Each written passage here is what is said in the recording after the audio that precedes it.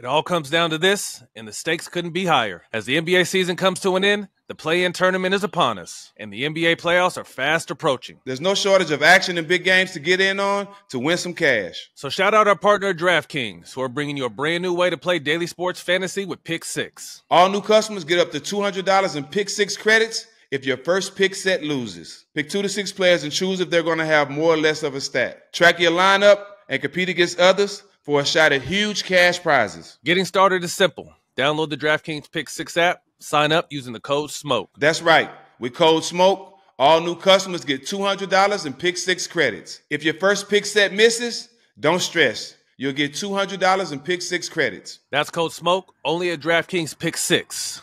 The crown is yours.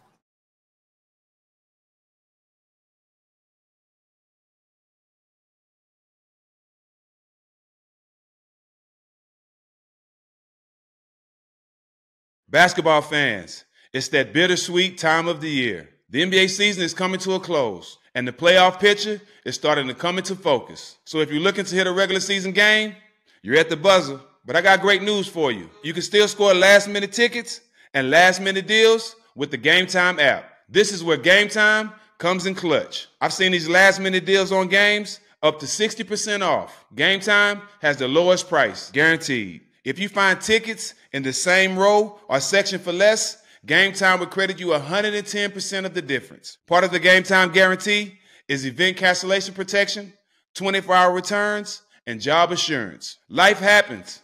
Plans change. People bail. I've been there. But Game Time always has me covered. So when I'm buying tickets, I eliminate the guesswork and the frustration with Game Time. Download the Game Time app and use code SMOKE for $20 off your first purchase. Terms apply. Again, create an account and redeem code SMOKE. Download the Game Time app today. Last minute tickets, lowest prices, guaranteed. Welcome back, all the smoke. Jack, we got a good one today. Been waiting on this, bro. Come on, man. Legend in the game. MC, actor, man, you name it, he does it. Busta Rhymes. Legend. Oh man, salute. Legend. Salute. Legend Yeah. episode. Yeah. Legend Salute to the episode. Dropped a new project in November. Talk to us about that. Yeah, the name of the new album is Blockbusta, and ironically, the name originally came from, I mean, we know the obvious with the video store and shit, but Q-Tip one day told me that I should name the album Blockbusta. So big up to Q-Tip from Tribe Called Quest, rest in peace, Phife Dawg. But the funny shit is, probably like 4 or 5 months later, as I was talking to Swiss, he felt like I should name the album Blockbusta. Mind you, he never talked to Q-Tip. It was 2 separate conversations, 2 different places. So that was like some divine shit going on. So I decided to call it that. But I think the most incredible part about the album is just the love and the support of how my bros from 25 years and better, which is Swiss, Timbaland, and Pharrell, came together and decided to assist me on executive producing the overall project. And that shit actually came about from us just chilling on a yacht in Miami. Pharrell, you know, he had a day with the family. He was just chilling and he invited us to come and pull up. And this was right after, it was actually while Swiss was completing DMX's last album. Rest in peace to the dog. So we on a boat and we listening to DMX album, and we about 4 hours into the yacht experience, and I'm looking at these motherfuckers and I'm like, ain't none of us gonna talk about doing a project together? This shit crazy than a motherfucker. Like, I ain't gonna sit here looking at all of y'all and not at least bring this shit up. You know what I'm saying? Like, my bro's been a part of all of my projects at one point or another, whether it's 2 out of the 3 of them or 1 out of the 3 of them. And when I mentioned it, it started off as an idea to just do an EP. 6 joints, 2 beats from each producer, and that was it. So then when they gave me the 6 beats, I still felt so inspired that I kept working on songs with other artists. And I think it was around the time when the first BET Awards happened, post-COVID. Motherfuckers ain't get to see each other for like 2 years because all that shit was shut down. And I think motherfuckers were just so happy to see each other. Everybody was just pulling up on each other in each other's studio sessions. And I got most of my collab work done for this album during that time. So by the time it got to like 30 records, I just had so much incredible and eventful moments that I would send all of them to joints, being that, you know, it was understood that they was going to co-executive produce the album with me. I wanted them to be a part of every decision-making process. So they was a part of every decision-making process, and what ended up becoming a body of work was a collective decision-making. I wouldn't say it was a smooth, you know, there was a lot of shit like, motherfucker, you need to take that one off. Mm-hmm. Be some shit that I was married to and be like, get the fuck up out of here. I want to keep this record. And they'd be like, nah, son, save that for another moment. But it's like, you know, these children, these records is like your kids when you make these shits. You know what I'm saying? You put your time into it, you tweak shit, you sit and wait until it's the right time to put it out. And then you share it with the world. So it's like, when the project was done, and big up to everybody that participated, Quavo and Coil Ray and Bia and Chris Brown, Shenseea, Giggs, Blue Vandross, Blast, Moray, my kids, T-Pain. Did I say the baby? Nope. The baby. Mm-hmm. And all of the producers. You know, it just really came together as a incredible body of work of just feel good energy, throw the fucking couches around when you in a club, swing from the chandeliers hanging from the ceiling and shit, and just have a good time. And I felt like it was a great way to come after the Extinction Level Event 2 album, because when I did that album, we released it in the middle of the pandemic. That came 2020 October. So, you know, we was speaking directly to the shit that was going on, and motherfuckers was frustrated. You know what I'm saying? We looking at the shit you was fighting for with George Floyd crazy, and we looking at the riots and the fucking protests and, you know, just the vibe with the whole shit with the, you can't be around motherfuckers if you ain't got a mask. You can't be around motherfuckers if you ain't got a vaccine shot. It's like this shit just felt like segregation again. Yep. But once we got back outside and motherfuckers just was really appreciative of some shit that you take for granted, Right. Mm-hmm. them little civil liberties that motherfuckers really don't think could ever disappear in 2 seconds, you got to really see the joy. And in addition to that, for me, I think like I'm just at a place in my life where not only am I excited that I'm still passionate and still love this shit, and will still bust anybody ass who wants smoke. Talk that shit. But I'm enjoying doing this shit with my children. Yeah. That's a different You know what I'm feeling. saying? That's the illest feeling in the planet for me, because I remember rocking and missing so much shit, you know, when they was young, because they couldn't hang out. They was too small. Yeah. Now they all grown. They not only can hang out and shit, they can actually participate, because my kids, they get busy, and I got a son that All of them rhyme. into it? Not to cut you off. All of them into it somehow, some way? Yeah. Really? I got a son that produced, that actually taught the youngest one how to rhyme, because he was rhyming first. So the one that rhymes on the song called Legacy on the album, my middle son taught him and then started to produce instead of being an MC. My oldest son is the executive. And by the way, he really, really made it his business to understand finances. So it's like he ended up evolving in such an amazing way in that space that he works for BlackRock. You know what I'm saying? So my daughter I got a daughter that plays classical piano. I got a daughter that sings. I got a son that rhymes. My youngest son, he the only one that ain't really too much into the music shit. He trying to be like y'all his heroes. Yeah. Nice with ball and shit. Yeah. You know what I'm saying? You got 6? 6, I got yeah. 6. That's Boy. a lot.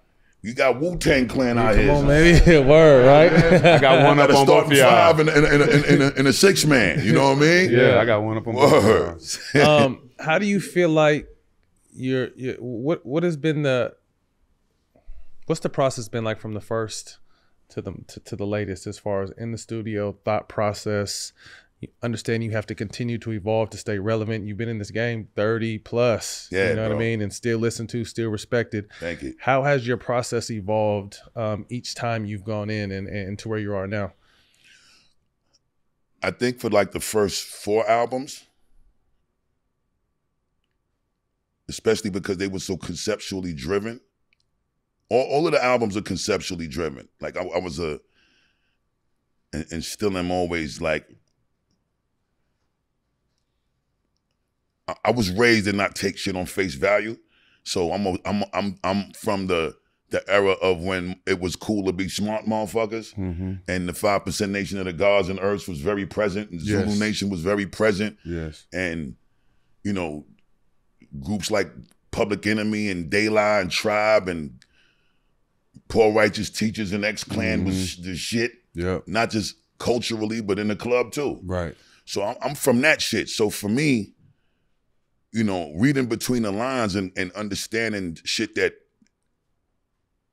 they don't show you was the shit that we dug deeper to want to get the information on. So approaching shit creatively, which is why the album was called The Coming and When Disaster Strikes, an extinction level event, all of this shit that sounded like end of the world shit. My process took a lot of research and a lot of writing, pen to paper. You know what I'm saying? As time passed, but I always balanced it with making sure that I gave you some just straight heat. Like it was always a good balance of science and heat. But for me, it's obviously easier to do the heat shit because it ain't so deep research-wise. The evolution from then to now for me is the writing stopped. You know what I'm saying? Like the time that it would take for me to put what I'm gonna say anyway on the microphone and then put it on the paper, I just say it. Because if I gotta say it anyway to write the shit, you might as well just say it and tell the engineer to press record and you capturing the shit that you're gonna write on paper anyway. Right. Plus I used to get annoyed like a motherfucker at, if I would write a rhyme a certain way and I get to like, if it's a 16-bar verse, I get to like the 14th bar and I ain't saying the rhyme over and over, I might have forgot the rhyme pattern flow-wise that I had for the 4th bar and be mad as a motherfucker that I didn't just say it. You know what I'm saying? So now I gotta try to remember how I concocted the flow so that the shit just would fall in the pocket of the beat the way that I initially penned it. So now, I just go in the studio now and I'll sit here just like this. I'm not standing in the mic booth no more. Getting too old for all that shit. I sit down now. And don't get it fucked up. Ain't nothing wrong with my knees or my age. My back. Everything is good. Can't wait to twist You know what I'm shit. saying? I'm just cozy than a motherfucker in the stool. Yeah. It's like the crib now. It don't feel like the workplace no more. Straight up. So that's another thing. It's just having a pleasurable experience when I go in now. It's like, if I feel like I'm overthinking that shit, I ain't supposed to be recording that song no more. I'll walk away from it and I'll revisit the shit the next day when I'm excited about it again.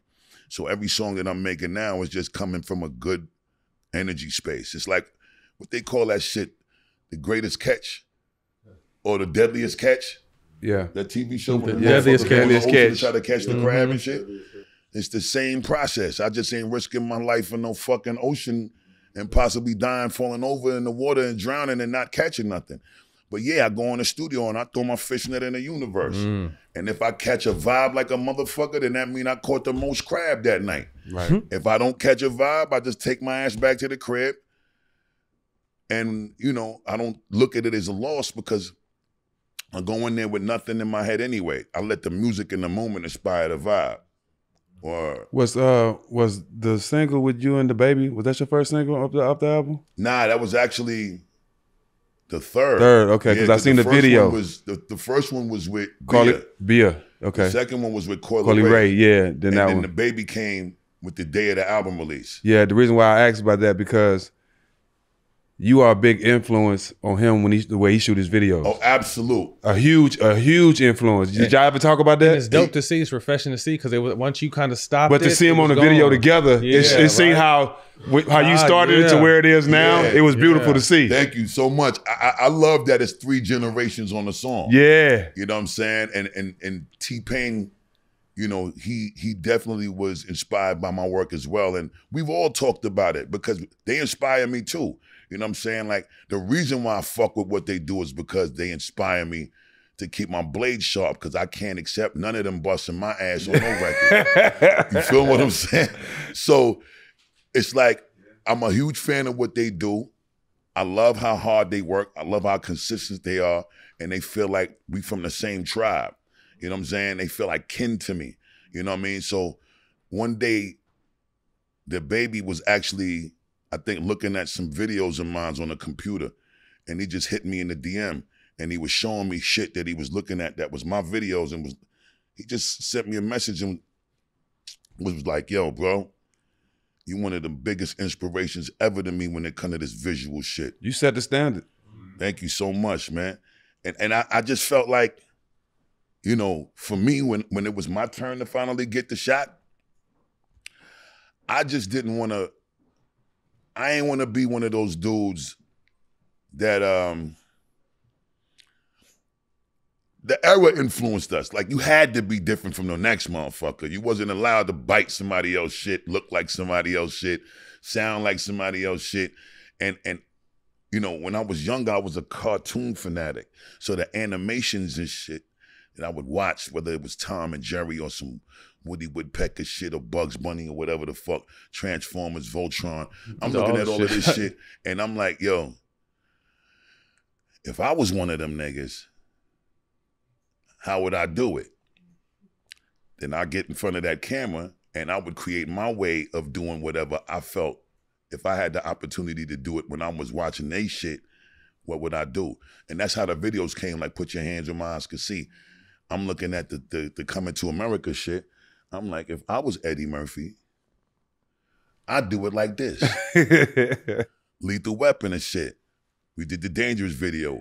I paint my face like the white dude, like, what's his name again? Mel Gibson. Mel Gibson, I'm like, yeah. if I was this motherfucker, this is the way I would do it. The Janet Jackson video, Terminator 2 with the liquid robot. If I was that motherfucker, this is the way I would do it. So this is how the ideas would come.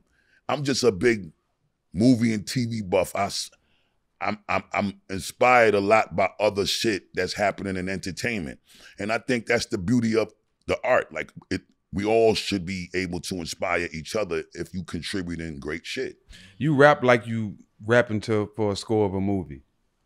Thank you, bro. That's because like when you make your videos, it seems like the way you rapping like to put it into vision. So, you know, some for people to see it. Like, everything you write is for a video. Thank you, bro. And I try to do it that way because I want you to see what I'm saying, even if I don't get a chance to shoot a visual for it. Yeah. We can't shoot a video for every song, especially the way my shit was costing. You know what I'm saying? I was breaking the motherfucking bank every time we shot some shit. So it was like, you know, for the shit that I can't get around to shooting, I want to make sure that even when I get to perform it on stage, I could sell that shit visually in the illest way live, because I'm painting these pictures through the bars that I can actually deliver in my performance.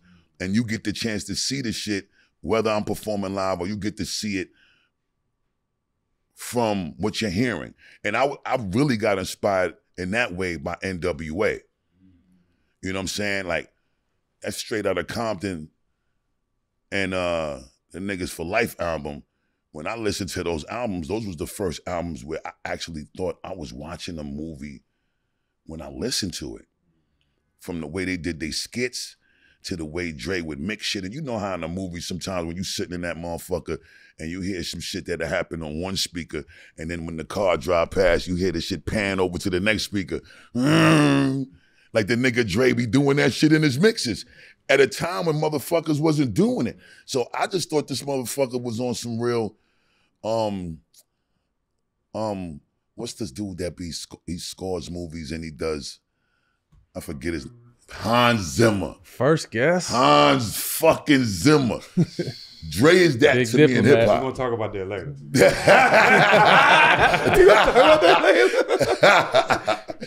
Word. So yeah, I try to create that and paint that picture for the people so they just get to enjoy. I just want to make sure that the shit ain't being done in vain. I'm not one of them motherfuckers where I'm just making it for me. I could do this shit and sit in the crib and play Rewind all fucking day and listen to it myself if I'm just making it for me. I'm making it for the planet. I want to affect motherfuckers in the whole world with the shit that I might catch a blunt munchie behind or a bowl of cereal. You know that this idea right here that was inspired by this blunt munchie fucked the whole planet up. Shook the world. You know what I'm saying? Your style, your energy, your tempo, where did that come from? The combination of it came from absolutely hip hop. You know, hip hop was the first art that I actually fell in love with. I wanted to do everything in that motherfucker. I was able to break dance. I was nice at that. I was nice at popping. I was all right with the graffiti shit. I was all right with the DJ shit. And then when I was forced to rhyme, circumstantially, I think those circumstances forced me to become a dangerous motherfucker lyrically. And I think prior to the hip hop shit, which I'll get back to why circumstantially I was forced to rhyme. But I think a lot of what I ended up incorporating in my being an artist as an MC repping hip hop was dancehall culture and my Jamaican upbringing. Because before I was even starting to rhyme, you know, my family is Jamaican, so in order for me to go outside or do shit, you gotta do certain things to earn your right to being able to go out the crib. You gotta clean your motherfucking bedroom, you gotta spread your bed, you gotta do your homework, you gotta make sure all the little chores and shit in the crib is done. And the way that I would pass the time doing shit like that was always listening to the music that my moms and my pops had in the crib. In the crib, they used to always have the illest collection of Jamaican music or R&B shit. The only American shit you probably find in the crib was Kenny Rogers, Michael Jackson, and motherfucking maybe some jazz shit, right? Other than that, everything was Bob Marley and Dennis Brown and Big Youth and Michigan and Smiley, and like these is all like legendary Wailers. The Wailers, these is legendary Jamaican reggae artists. I'm listening to this shit left and right while I'm trying to do the shit that I needed to do so I could go outside and fuck with the homies. So between that and then as I got older and I started to watch like the sound clashes in dance halls, which was like battles, right? And you would see Shabba Ranks and Supercat, and they had a dude named Papa San and another dude named Lieutenant Stitchy. Them two was actually the first dudes I ever really heard do the speed rap shit. This was in '86. They had a battle at this shit called Sting. And these motherfuckers was going so crazy with the speed rap that's where I first seen it and tried it. What year was this? Excuse me. This was 1986. Like you could Google it right now. Papa San versus Lieutenant Stitchy. Actually, there's an artist that's out right now that works very closely with Cool and Dre and Hitmaker. His name is Beam. That's Papa San's son. And he's nice. You know what I'm saying? But Papa San and Lieutenant Stitchy was the first two that I ever seen speed rap. 96. I ended up trying that shit in 93 on the second Leaders album on a song called Daily Reminder. And that's the first time I ever did a speed rap. Is that the official term for it, speed rap?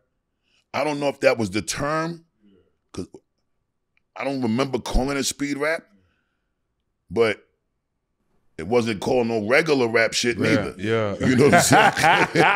It was no name wasn't for no it. regular, it wasn't no real name for it. It was just, could you do this? Yeah. And I was getting busy, but I wasn't at the level that I eventually evolved into now. But it was really just a combination of the dancehall shit, because when you would watch a Shabba during those days in the 80s, this is straight Reaganomics era, all the crack being sold everywhere in the hood, and you would see these motherfuckers on these DVDs or these videotapes, and we would cut school and go to these hooky parties, and we would go and see the motherfucking bootleggers that were selling these shits on the street in East Flatbush, Brooklyn, and we would get these shits. We get our little 20 bag of chocolate Thai weed. Niggas is rolling they shit up in the slowest burning cigar, and you fucking in the crib, and we at the hooky parties, and We fucking around with the homies, we fucking around with the chicks, we watching these shits on the videotape, we smoking, everybody bugging.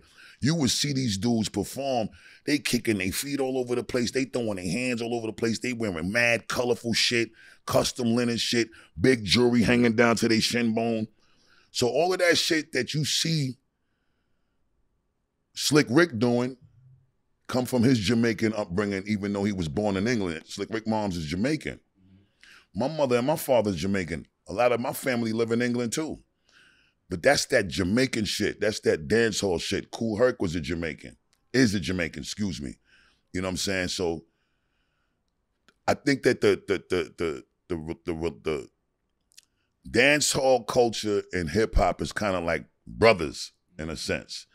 But yeah, the hip hop shit is what gave birth to Busta Rhymes, and I incorporated everything else that made me who I am culturally and morally and principally and integrity based into the shit that I did.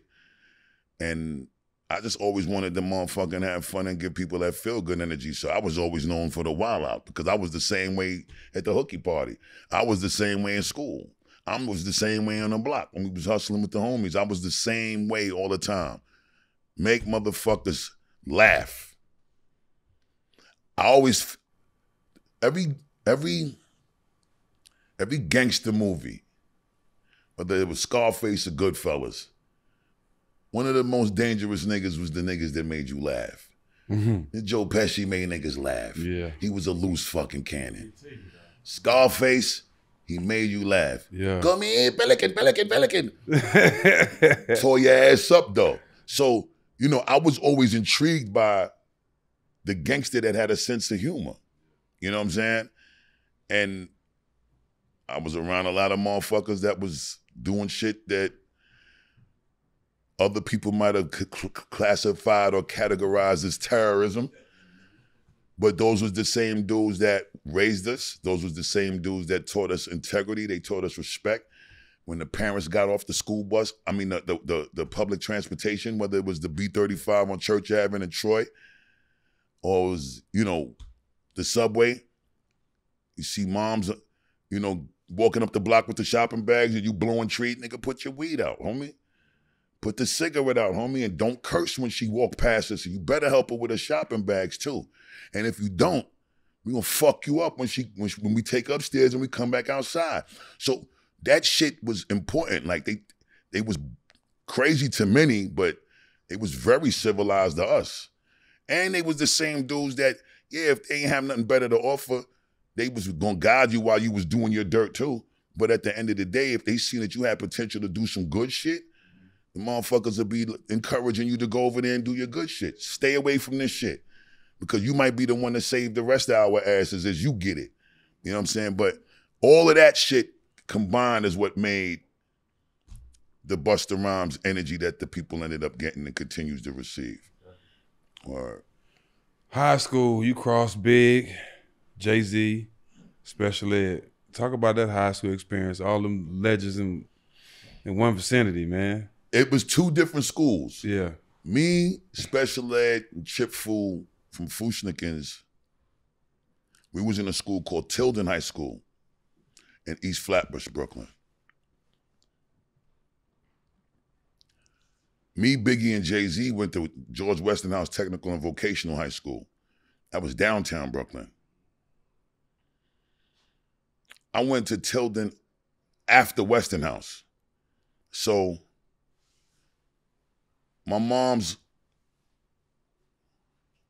I was getting in trouble when I was 11 and 12 in Brooklyn. So she decided to take me to Long Island. When I got to Long Island, that's when I met leaders of the new school.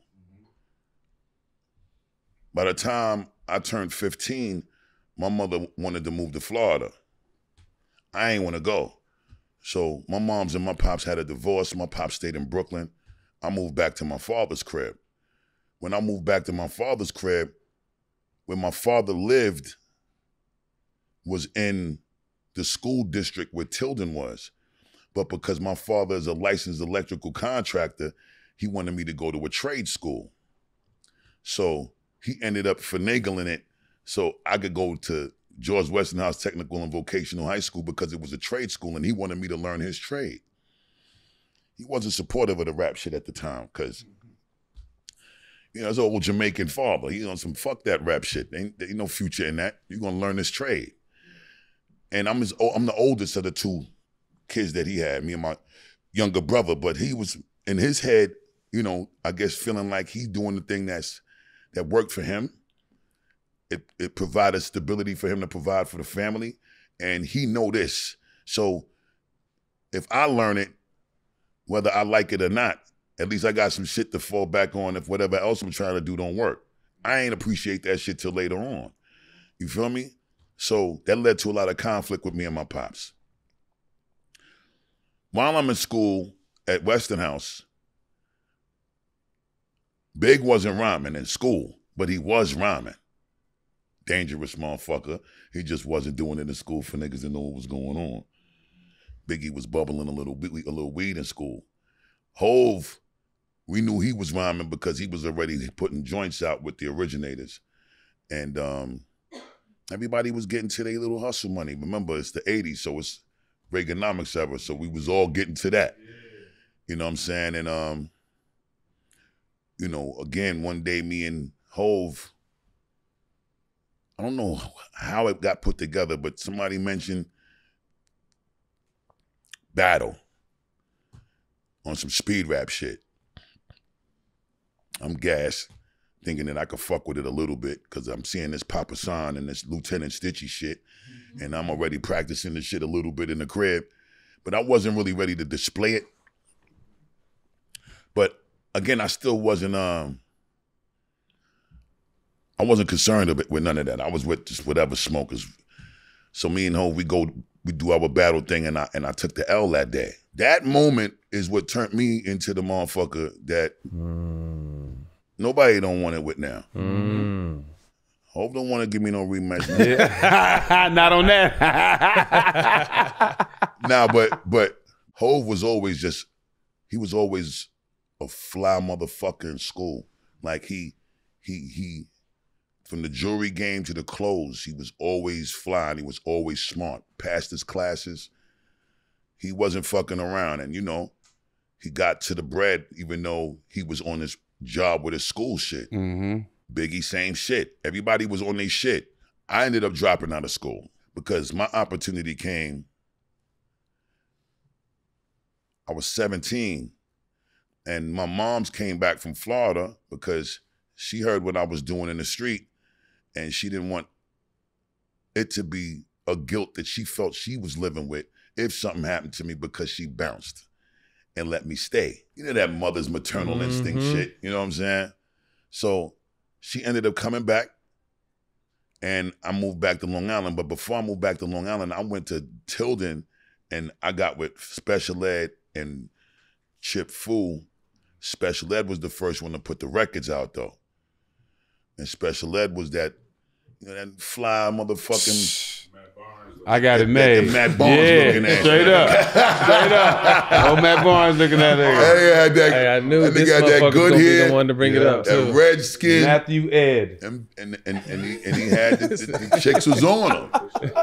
And he got busy with his pen. And he had the most legendary producer at the time, which was Hitman Howie T. Like, you couldn't fuck with Howie T. Howie T was doing everything. UTFO shit, Chubb Rock shit, Real Roxanne shit. It was just everything that was scorching was Howie T. And Special Ed, he was the youngest in charge at the time. And it was just incredible to be around all of it because these motherfuckers that was getting it, Hove and Special Ed, Hove wasn't doing solo shit yet. He was rocking with Jazzo and with the originators. But when Special Ed came with his solo shit, it really made this belief and this dream that much more tangible to me. Because I wanted that shit so fucking bad. I was a little nigga. I was staying at this babysitter when my mom used to work nights. Her name was Aunt Mitzi. She had a son named Alfonso. This nigga was one of the illest graffiti artists ever. So in the night, he would go and bomb the subway, but I would watch him prepare in the crib before he would leave. So motherfucker would get these like shoe, remember the roll-ons, the shoe polishes that you would shake and it had the brush on it? You wipe it on, yeah. You wipe it on your church shoes and shit before you go to church. This motherfucker, and remember when you used to ride on the subways and used to see the tags on the subways with the thick magic markers and the shit would drip and dry with the drip? So he created those from shoe polish bottles where he would take a chalkboard eraser, and you know in a chalkboard eraser, it got like 5 strips of the felt for you to erase the chalk. He would rip a strip of that shit off and bend it. Niggas squeeze that shit, take the brush off the shoe polish, he squeeze it in the motherfucking shoe polish, put the top back on, shake it, use the shoe polish as the ink, and then he had that's how he made the fat tip magic marker. Now I'm watching this motherfucker do that. This is hip hop in front of me. So I'm watching them doing this shit, and back then they had this radio station called WHBI. And on WHBI, it was Africa Islam from the Zulu Nation. Red Alert would spin on there. The Supreme Team, who made Buffalo Gals, was on that shit.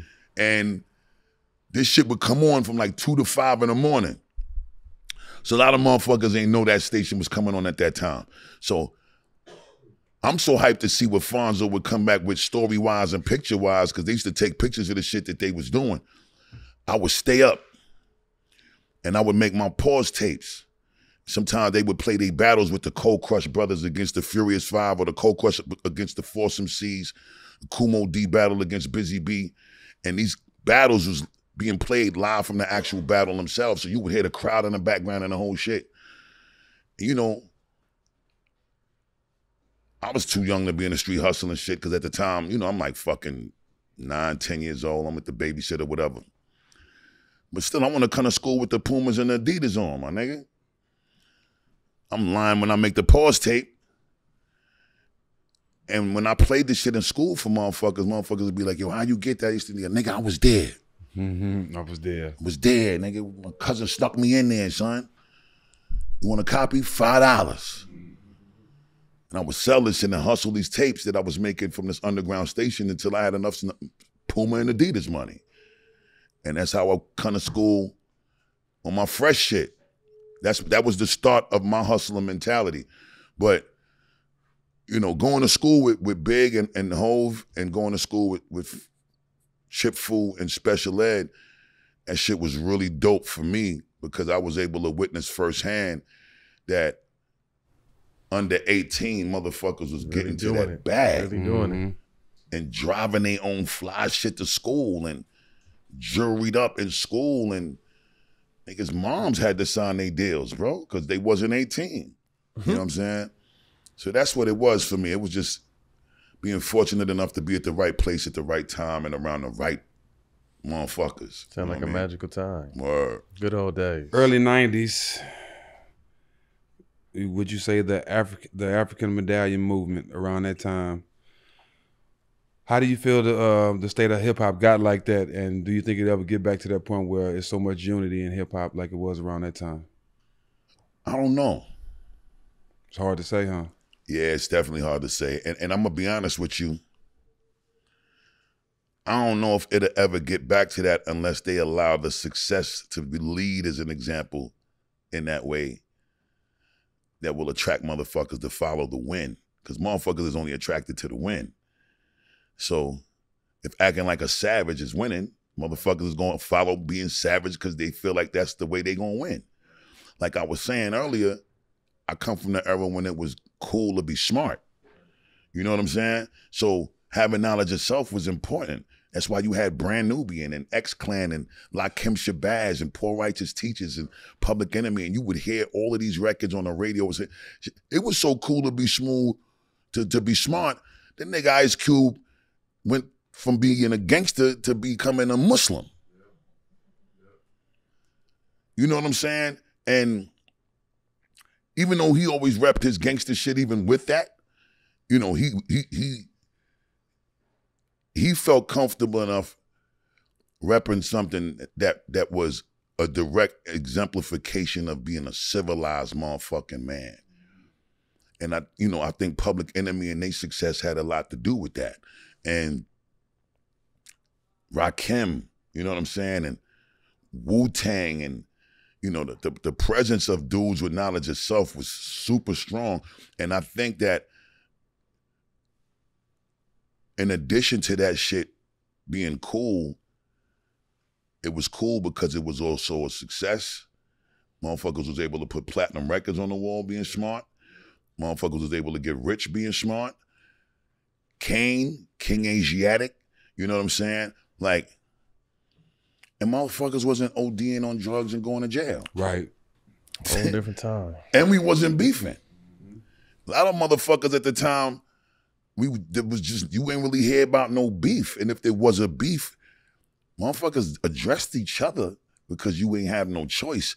It wasn't no pop shit through the gram because it wasn't no social media. You had to be a little more mindful of what you said because you can run into a motherfucker and get your shit broke for real. You got to face it. You know what I'm saying? You got to face it. The accountability was serious. So it was, you thought before you spoke. Nowadays, obviously,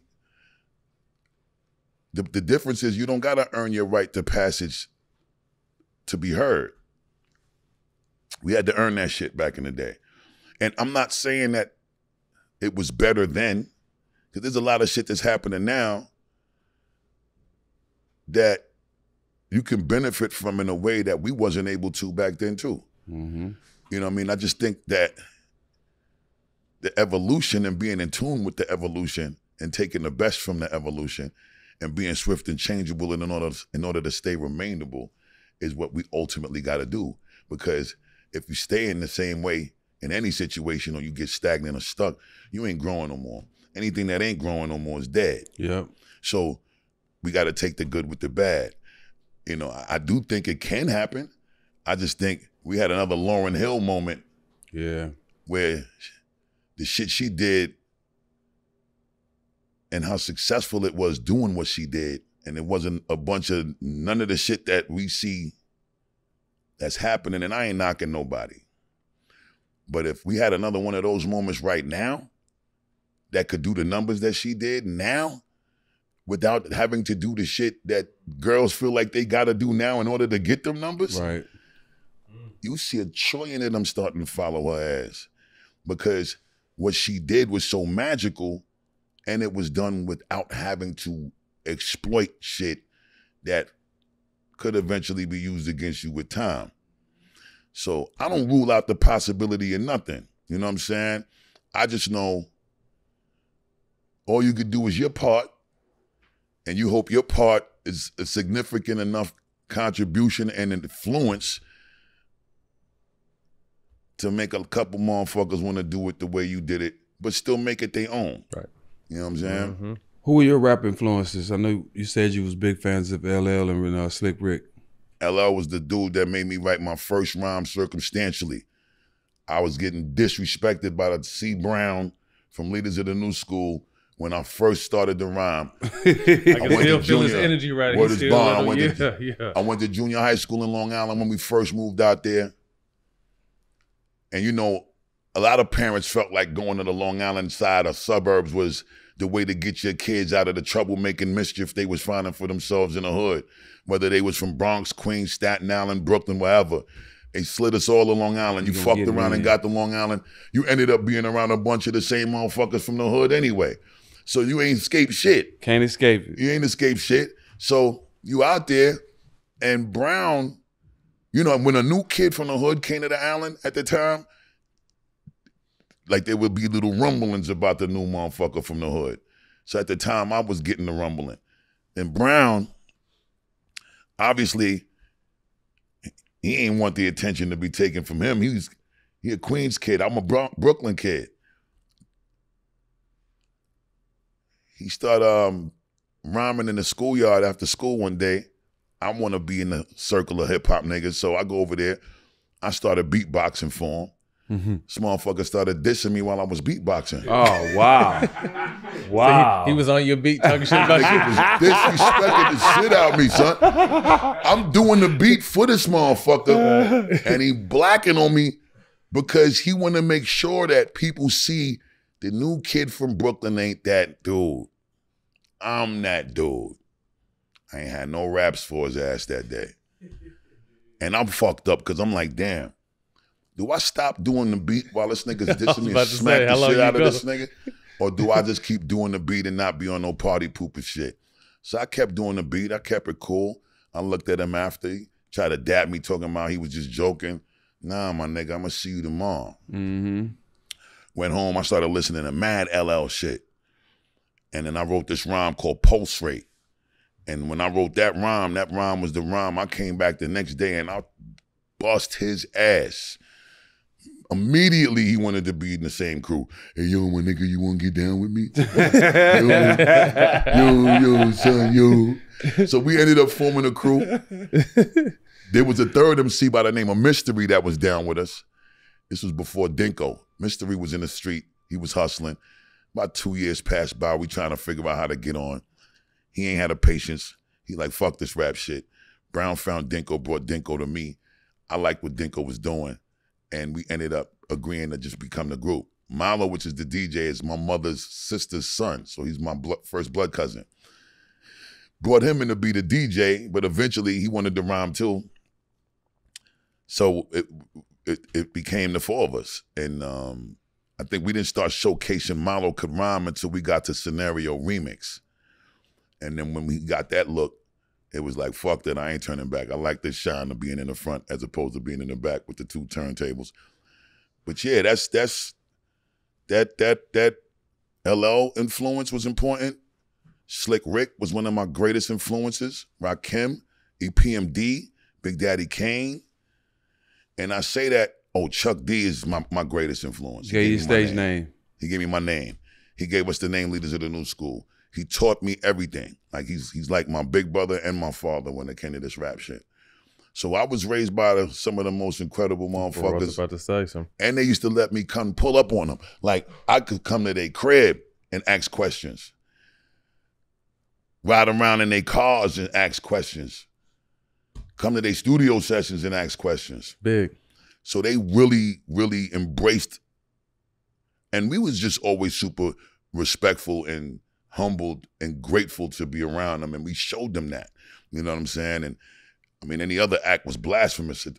You try to disrespect a grandmaster in this shit, you was playing yourself. So, you know, again, being fortunate enough to be around the right places, right time, right people, never even knowing you was ever gonna meet these motherfuckers when they was just your inspirations. Right. And you meet them, and sometimes, you know, they say, don't meet some of your heroes because they might let you down and shit.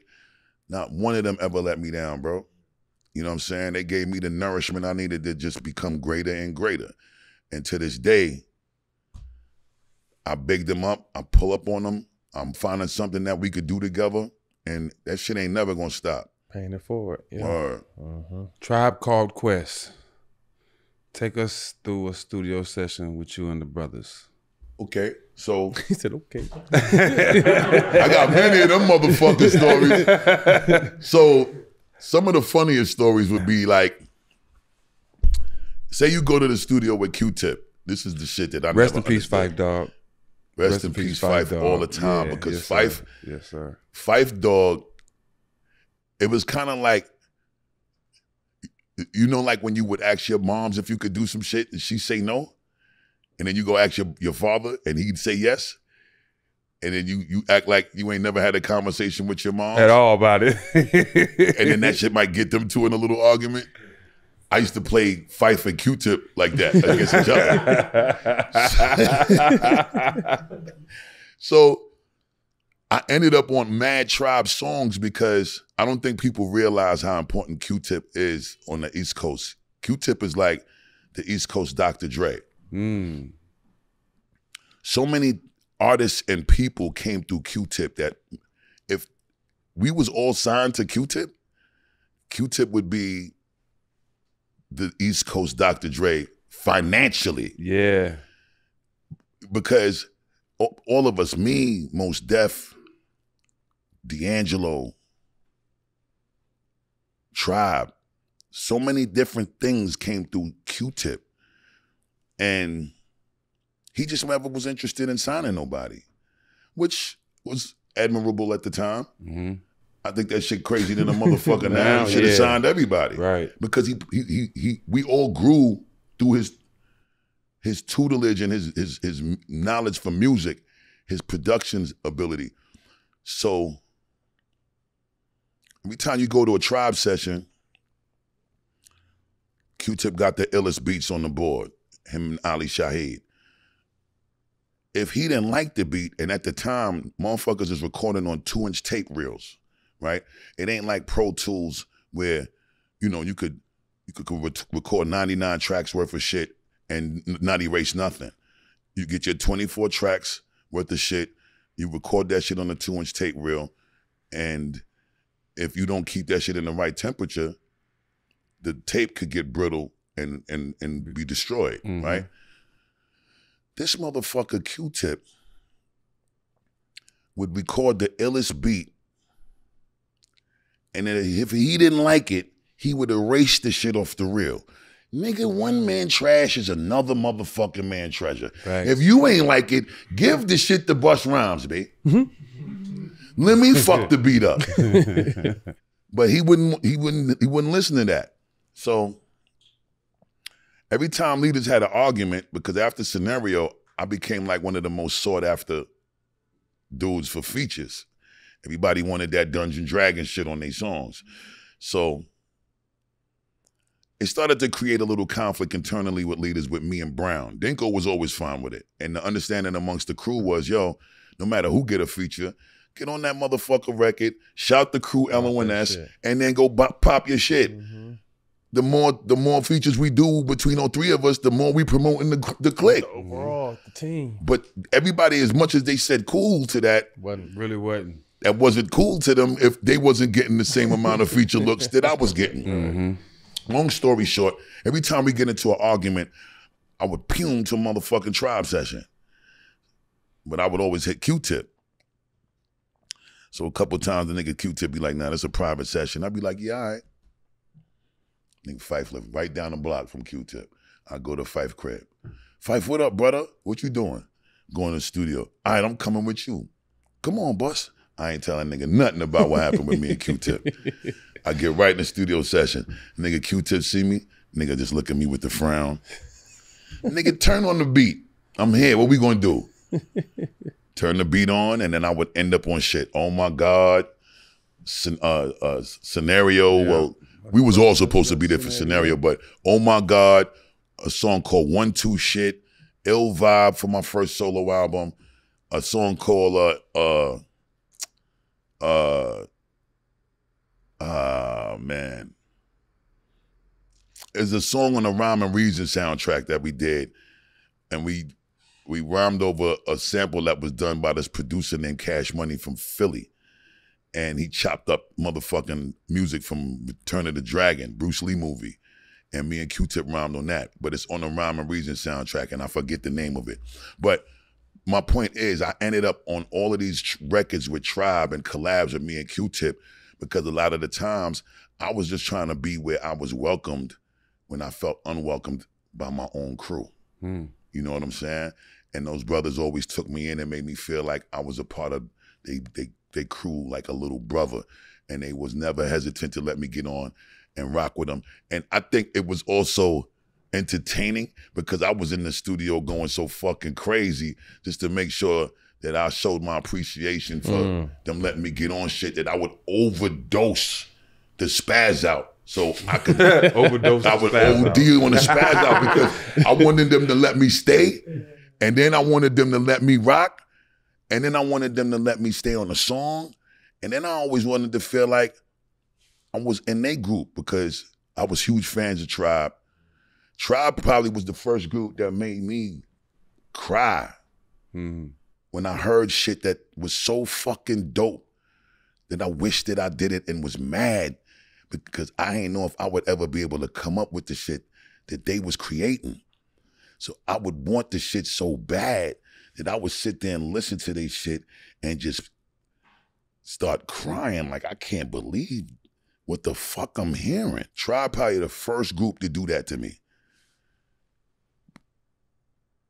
Chuck D did that to me. Public Enemy did that to me with Rebel Without a Pause. So you ever heard of the white boy group called Young Black Teenagers? You watched the House Party movies, right? Yes. With Kid and Play, right? Yes. You remember the kid Cameron, the white boy with the dreads? Yes. Mhm. Yes. That's Jamal. Yeah. Yeah. So Can you imagine that shit today? Just that name alone. Young Black Teenagers with an all-white group today. Right.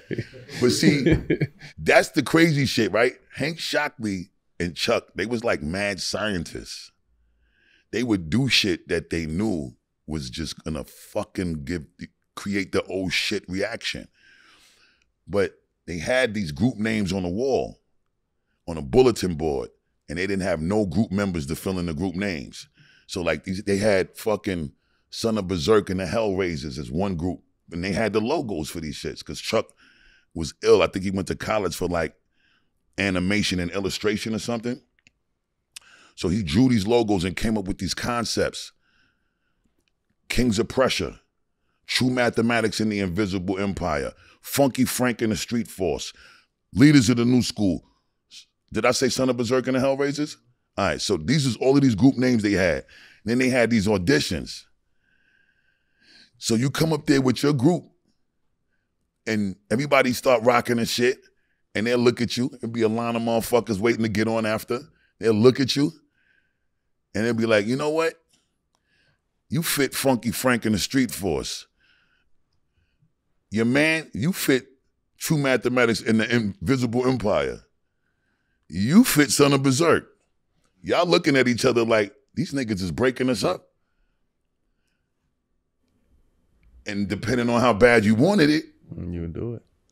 would determine whether or not you was going to do it. We come up there.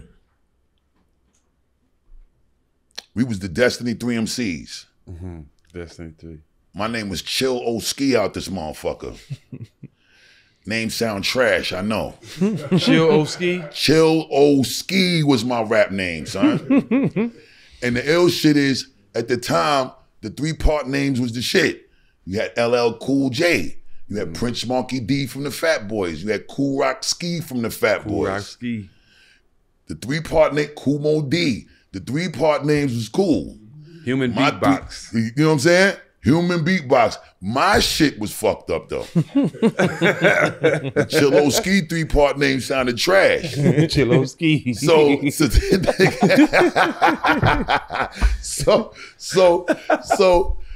we come up there as Leaders of the New School.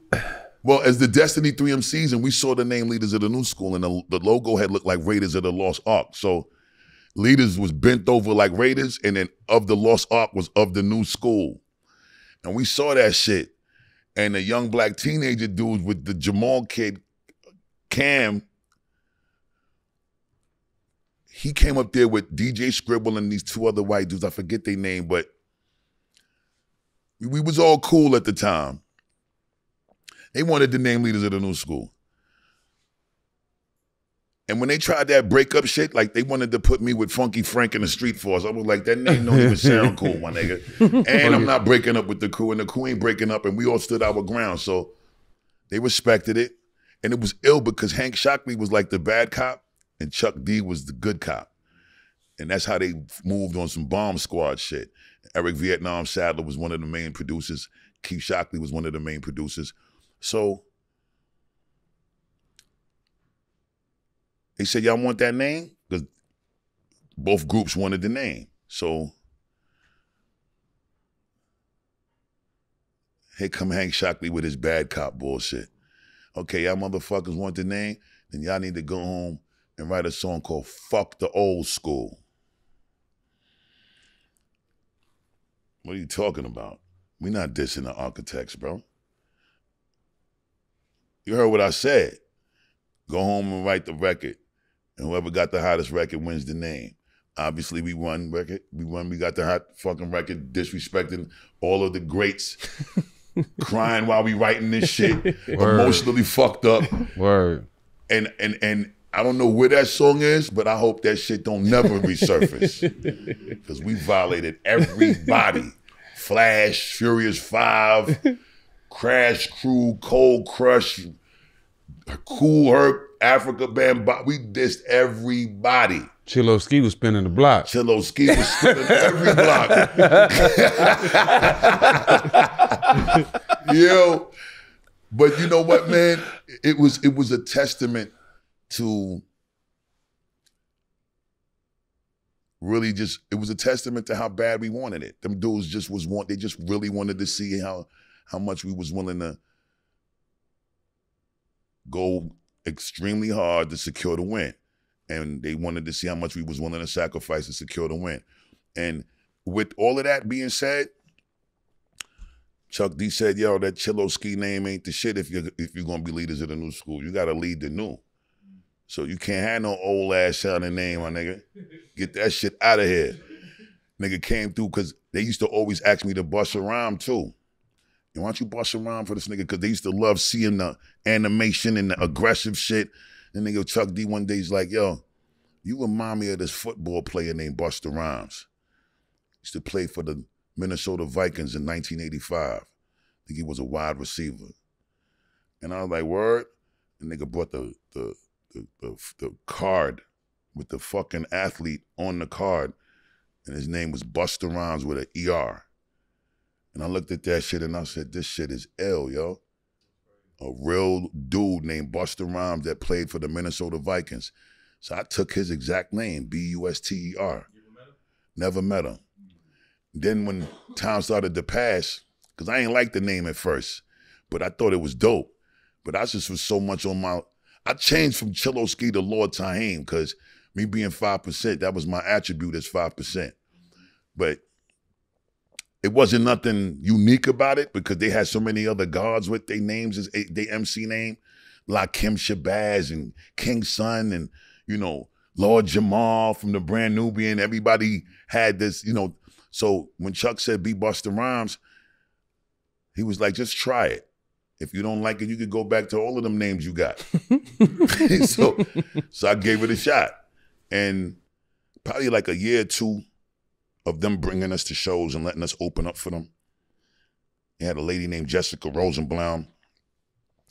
Her and Amanda Shear Demi. Amanda Shear Demi is the widowed wife of Ted Demi, who created Yo MTV Raps. They used to run shit in the downtown area with the clubs.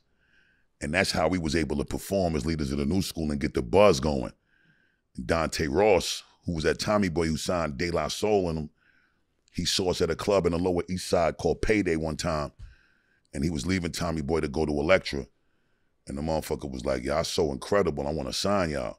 But all of that grooming in the 2-3 years of being able to go out with Chuck and them and get that schooling and be able to ask questions and learn how to really perform, all of that shit, it was like the boot camp training that we needed before we started getting in these clubs and getting seen. And all of that shit is what provided the opportunity to get the deal. So Busta Rhymes was born December 15th, 1989, when I was 17 years old. After being Chillo Ski. I ain't gonna let you live that one down. You broke out solo career. What was the process of your debut album, the coming and putting together? Woo-ha! Got you all in check. Talk about that. So I was scared to go solo. I was super nice with doing the features. And Why were you scared? I was scared because I was never a solo MC. I was always in a group. I was responsible for my 16 bars. And get out the way. I was out the fucking way. You know what I'm saying? When you got to do 3 16s in the chorus for 12 to 14 records, that's a lot. That shit is a weight. And then you ain't got nobody to really bounce no ideas off of. I'm used to having Brown and Dinko around. I bounce the ideas off of, have a nigga tell me, yo, this shit dope. That shit ain't it. Yo, tweak these 2-3 bars over here. And who I did have those relationships with, like a Q-Tip or, you know, Dayline, them, they was busy. So I didn't have the same access to them that I would have with my own crew. The thing was, though, that forced me to figure it out was, as the youngest member of the group, I was the first one to have a child. So I had to find my way to provide for my child. So that's when I kind of started ODing with the features and rhyming on everybody's shit. And I used the buzz from Scenario to sell myself and solicit myself to make sure that I ended up on everybody's records, because I had to find verse money to keep taking care of my kids. until I figured out what I was doing as a solo artist. Once I got to the solo artist opportunity, I remember there's a skit after It's a Party, if you listen to the album sequence in its full form, right? And in the skit, it's like you hear this band like just randomly playing their instruments, like they fine-tuning their instruments. And I acknowledge that, and then I do some little short-ass freestyle. That was the very first thing that I recorded for the first solo album, and it happened like that because I was shooting Higher Learning movie at the time. I get the call from Dante Ross, and he told me, because when they did the deal initially, they signed us as individuals as well as a group. So when we broke up, we still was stuck at the label. So he telling me that I'm getting a budget that was way more than what we got for each leader's album. And I ain't had to split that shit with nobody. I was excited than a motherfucker about that. But I wasn't excited about the solo artist responsibility. I called Q-Tip. He come to LA, fuck with me, and we go in the studio. I think we went in like 3 days straight. I couldn't come up with nothing. I'm angry than a motherfucker. And then this brother named Rashad Smith, Tumbling Dice, he produced the One More Chance remix for Biggie. He produced Doing It Well for LL. He produced Woo-Ha Got You on a Check. He produced Dangerous for me as well. The Woo-Ha sample was played in a Rampage session.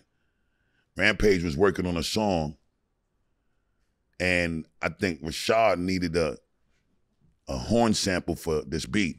He ended up pulling out the Galt McDermott shit, which is the sample for the Woo-Ha shit from the Hair Broadway play soundtrack. When he plays this shit, I'm like, nigga, keep that for me. That shit crazy, my nigga. He make the beat, he loop it. I'm riding around in the whip. First week pass, I don't come up with nothing. 2-3 weeks pass, I don't come up with nothing. A whole month pass, I don't come up with nothing. 2-3 months pass, I don't come up with nothing. 4, 5, 6 months pass, I don't come up with nothing. By the 7th month, and I got sued by telling this story on Jay Leno. I never cleared the sample. And I think Sylvia Robinson's son, he sued me because I told on myself, trying to give credit. So I'm already paying for it. So you can tell it now. So I can tell it again. Freely. Rest in peace to Sylvia Robinson's son too, because he passed away shortly after he was in the room with me while I was forced to make a deposition. But in any event, Red Alert was doing the Old School at noon on Hot 97. He plays the 8th Wonder record by the Sugar Hill Gang. Around my neck, woo-ha, got you all in check. Let's scream, let's shout, let's turn this function now to keep it on. I heard that shit. I called Rashad. I said, I got it. Meet me in the studio tonight. Went to the studio, made that shit the hook, wrote the verses on the spot, song done. We put the shit out. That shit went platinum in 6 weeks. When I started to see the money from them shows and the money from them royalties and the publishing deals and all that shit, I said, I like this solo shit. And I like the responsibility of being a solo artist. And if the shit takes 7 months to write but pay like this, fuck it. Let's keep it going. But you know, once you taste a steak coming from canned food, bro, that motherfucking taste bud and that palate change. It's like my whole way of thinking started to change. And you know, I'm taking care of my family. I'm watching baby mom's smile get bigger. I'm watching my mom's smile get bigger. And the first thing I did with the success of that, told my mom's quit a job. And when she quit a job and helped me run the rest of my shit, that's probably the most rewarding feeling that I had, because that's the first thing I did. Like before I bought myself jewelry and cars and all of that, I took care of my mom's. Because she signed my deal when I was 17. I could have woke up one day and did some shit to piss her ass off. It would have never been a Busta Rhymes signature on that contract. And then y'all would have never knew me, and I'd have never been sitting here with all the smoke. Yes, sir. Yes, sir.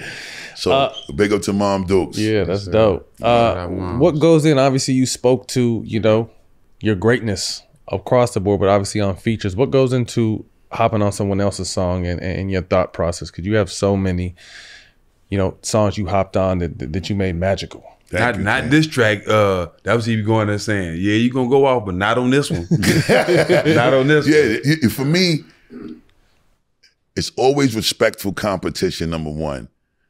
But we are always battling, just respectfully battling, you know. I'm gonna get on your record, bro. I'm gonna give you the biggest hug and a pound, and we gonna joke and laugh before it's time to work. During the work, I'm coming for blood. I don't want no friendship. No, don't talk to me, nothing. When the show is over, with the bars in that booth, we could be the best kumbaya in the motherfucking world after that. But that's what it is on every song. And that's what it's been every time. And for me, it's just, I think it's, we all got this instinctually. Any clique we move with, y'all playing on a team, who the fuck want to be heard by, you don't want to hear nobody talking about you the weakest link. In no situation. Not on the team when you playing ball, not in a beef if y'all got to defend each other in a fight, right. Not in a motherfucking nothing. You don't want to be classified as the weakest link. And it's really those same instincts I think we all just culturally have been raised with. You know what I'm saying? I just apply that shit in every aspect of my life. And when it comes to these records and how good the game has been to me and these opportunities have been to me, I don't play with it. And another way of showing the Most High and showing the person that gave me the opportunity to rock with them that I appreciate it is by putting my best fucking foot forward. Got to. Let's talk about some of your classic collabs. I mean, I'm thinking how well they did at the time, but can you imagine this TikTok generation right now? Hell yeah. Oh, it would have been stupid. Hell yeah, and I ain't gonna front. Some of this TikTok generation, they still got my shit. Oh yeah, definitely. But thank definitely. You TikTokers very motherfucking much. Still working. Still working. What? Tell us a little bit about each. We're gonna try to run through these. Put your hands where my eyes can see. I mean, one of the coldest beats ever. Thank you, Ken. Yeah. Big up to my man Shamello D. Rest in peace, Shamello. Passed away a couple of years ago. He made the beat with my brother Buddha. And big up to my man Gerald Odom, aka Fabrice. He brought the beat to the studio after they made it. So that beat is one of those beats that was an evolution point for me because it's probably one of the first songs that y'all heard me on my calm shit. You know what I'm saying? And I ended up rhyming on the record on some calm shit because I went to a Diddy session one night at Daddy's house. And back at the time, Diddy told me, he was like, my nigga, why don't you just rhyme on your calm voice, my nigga? Like, bitches don't want to do that rah, rah, like a Dungeon Dragon shit with you all the time on no song, my nigga. Bitches don't want to do that, my nigga. So just calm your voice. Talk to the chicks, bro. Talk to them like, talk on this beat. That shit got room to breathe on it. You ain't got to be, don't always kill them with the flow and kill them with your regular voice. You got a good, you got one of them James Earl Jones voices when you talking regular. And I listened to him. And Fat Joe was there too. Yeah, I was about to ask. Fat Joe was there. Family. And Fat Joe, he was chiming in and pretty much telling me to do the same shit. That was the record that set the tone for sure. What's it gonna be with the lovely Miss Janet Jackson? Again, Busta Rhymes on some calm shit. I just combined it with the speed rap. But that song came about as a result of Janet touring for the Velvet Rope album that she did. She was on Hot 97 with Angie Martinez at the time when Angie was there before she went to Power 105. And she was doing an interview with Angie. And I'm driving from Long Island to the city. And at the time, I owned a Toyota 4Runner. It was my second whip that I ever had. It's 98. I also had a Benz. And I didn't drive the Benz this particular day because I was in a rush and I had 20s on the Benz. And I was always running into a situation where you hit a pothole. It's over with. Everything. That shit was the most annoying shit Kept ever. them clean though. So Angie asks Janet, what rappers have she never worked with that she would like to work with? She said Busta Rhymes, nigga. I almost crashed my shit. I pulled over. And I'm on the Belt Parkway. I pulled over and I immediately called Mona Scott Young from Violator. And I said, Mona, you need to get in touch with Janet now. She's at High 97. She said she want to work with Busta motherfucking Rhymes and tell her I got the perfect song for her. And I ain't have no song. So we had to find a song. And a brother named Delight produced the record. And he got a young lady, I forget her name, to write the hook, pen the hook for Janet. When I heard it, I fell in love with the shit immediately because nothing had sounded like it at the time on the radio. And it was something that it actually played into me being able to speed rap on it perfectly. So I immediately got the record. Mona got in touch with Janet, sent it to Janet. I didn't write the rhymes yet. She picks the studio session and it's somewhere in a different state from New York. And we go to the studio and I researched everything that Janet likes. What type of flowers she like, what type of candles she like, what the fragrances is that she like. And we dressed the fucking studio up exactly with all of the shit that she likes. Her security came. They advanced their shit. They walked around, searched every fucking room like they was screening and looking for fucking wiretaps and bugs everywhere. Some president shit. This was probably like 3-4 hours before she showed up. And then when the queen showed up, I gave her a nice brief greeting, hugged her, asked if she needed anything, and left her with the track with all the vocals on it for her to sing them over. And I bounced. I ain't even want to be around her long enough to do some shit wrong. I'm not fucking this moment, right? Not even by accident. Right. Pume, it ain't nothing faster than Pume, my nigga. Right. Fuck about the rules. I got the fuck about it here. Ain't nothing faster than Pume. Nothing faster than Pume. Yo, I went in another room next door and I wrote all the verses and then I spit them. Then I came back and I let the engineer import it in a session. We vibed, listened to it a couple of times. She was happy. I was super bugging out. Couldn't believe this moment was real. And then when it came video shoot time and that Terminator 2 movie came out and I saw that shit, I said, yeah, this is all that liquidy, make you wet shit, wet dream, all that talk. Called Hype Williams. I said, this is what we doing, big bro. Called Sylvia Rone. I was scared to have that conversation because when Hype sent the budget back, that shit was $2.4 million for that video. Damn. Most expensive hip hop video ever shot to this day.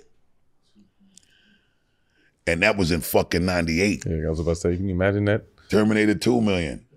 And fucking Titanic, the special effects company that did the Titanic movie was called Digital Domain. They did the effects for that video, OD overcharging niggas because they won all them fucking Oscars for the Titanic movie at that time. So there was no negotiating with them. You just got robbed. I mean, the finished product was phenomenal, but it's so funny when you compare the prices to the shit that they charged me then to amazing shit that I'm able to do now. Of course, times is different and technology advanced a lot, but it was crazy when you did the research to find out what the fuck they was charging you for. Why was they charging you like that later on? Not too long after neither. I would say 2-3 years ago. I just was starting to be really confused about why did I get charged like this? And, you know, we was getting so much money, we didn't even care, man. It was like, fuck a royalty. You know, we getting publishing deal money, millions, and we getting touring millions, and we getting all type of other shit. It was just like, whatever. But again, that was an unbelievable moment. And Janet, by the time it got time to shoot the video, all of that nervous shit was out the window, because now I'm in front of the camera. I got to make it look like that's my wife. Mm-hmm. That wasn't hard. That wasn't hard at all. That's the easy part. Word is bond. Nah, but big up to Janet Jackson. I ain't gonna front. 2023 was the first time that we got to perform that record together in 25 years, because last year was the 25th anniversary of that song and that album. So thank you to Janet for bringing me out at the Garden, where I was able to celebrate 25-year anniversary of that song in my backyard in New York. And I tried to recreate the whole environment in the studio, because after the song, I brought all of them flowers and the same shit that we had in the stew. That's dope. On stage to give her flowers. Yeah. Word. I love it. I Know What You Want with Flip Mode and my childhood crush, Mariah. How was that experience? Yeah, I ain't gonna lie. That shit was an incredible fucking experience too. Yo, I'm gonna tell you what was bug. Me and Spliff was on a tour bus, and I'm still not the biggest fan of flying, but I really was not fucking with the flying. And I had built a tour bus in 2003 when I first went on tour with 50 and Jay-Z for the Rock the Mic tour. And I built a brand new bus from the frame, and we was driving back and forth from New York to LA so much. That's a push. I think I put like 1.7 million miles on this engine. And I had a man that was doing the maintenance, and he was our tour bus. It was a couple named Cisco Kid and Marta Kid. And they from Florida. Well, they from Ohio, but they lived in Florida. Cisco, rest in peace. But he upkept the maintenance on that bus so phenomenally that we never had to put a new engine in that shit. Never. That motherfucking Cisco was a genius with them buses. That bus probably a Fred Sanford tow yard right now. It probably is right miles now. on it. Yeah, that shit had 1.7 million miles. That's crazy. That's Word, but the crazy shit is, we riding on a bus. I got a beat tape from Rick Rock. Big up to Rick Rock from the Bay. And he sends me this beat tape, and we vibing on the bus, and we drinking and shit, and we going cross country, and the beat came on, and me and Spliff bugging out, and I think I came up with the melody first, and then the words came later. But when I sent it to Mariah, she was with it off rip. The crazy part though is she goes on these vocal rest periods where she don't talk at all, so that, you know, she don't fuck with her vocal cords, because over a period of time it's not abnormal for us artists to get polyps on your vocal cords. I had to have a vocal cord surgery to remove polyps, because the polyps started to get so big they could block your breathing passage. And at the time when that shit was happening to me, combined with being overweight when I was super out of shape, that shit had blocked 90% of my breathing passage. So I had to get an emergency surgery. And she obviously does the smart thing so she can avoid that with the vocal rest. So at the time when we needed to record the record, we couldn't speak to her on the phone. Could only text her, because she was only going to communicate by writing. So we had to wait until she did her vocal rest, which took like 3-4 weeks or some shit. And when that was done, then she was ready to sing. And when she sang that shit, she bodied it like super quick. Sent it right back, put Flip Mode on it, because at the time I was actually setting up a Flip Mode album that we was putting out, because We was on J Records, Clive Davis label at the time. And I did a label deal there and had a project that was almost done with Flip Mode. But after this album, which came out in 2003, I did a 2-album deal at J Records. So I put out the Genesis in 2001, which Cavassier was on. And then, then this song was on the 2003 album. 2003, when my deal term was up, after 6 months of the release, I ended up signing the Aftermath with Dre and got a label deal over there too. So when I left J Records, they deaded the Flip Mode album. But I was using the Mariah song as like a single to set up Flip Mode shit so we could just bust ass. And that's pretty much how that played out. But long story short, Mariah really, she always pretty much delivers for us. Whenever we need her, she's there. Whenever she needs me, I'm there. She just actually brought us out to rock the Garden with her as well for her Christmas. You know how she turn it up and give it up for Christmas every year and shit. But she did a couple of shows at the Garden and brought me out to fuck it up with her, and I had a great time. Mariah, we love you, Queen. Yeah, absolutely. Word. Shout out Mariah. Break Your Neck, Grammy nominated. Live performance is incredible. Thank you, King. Talk to us about that. Before I got to Aftermath, I was shooting Shaft in Canada.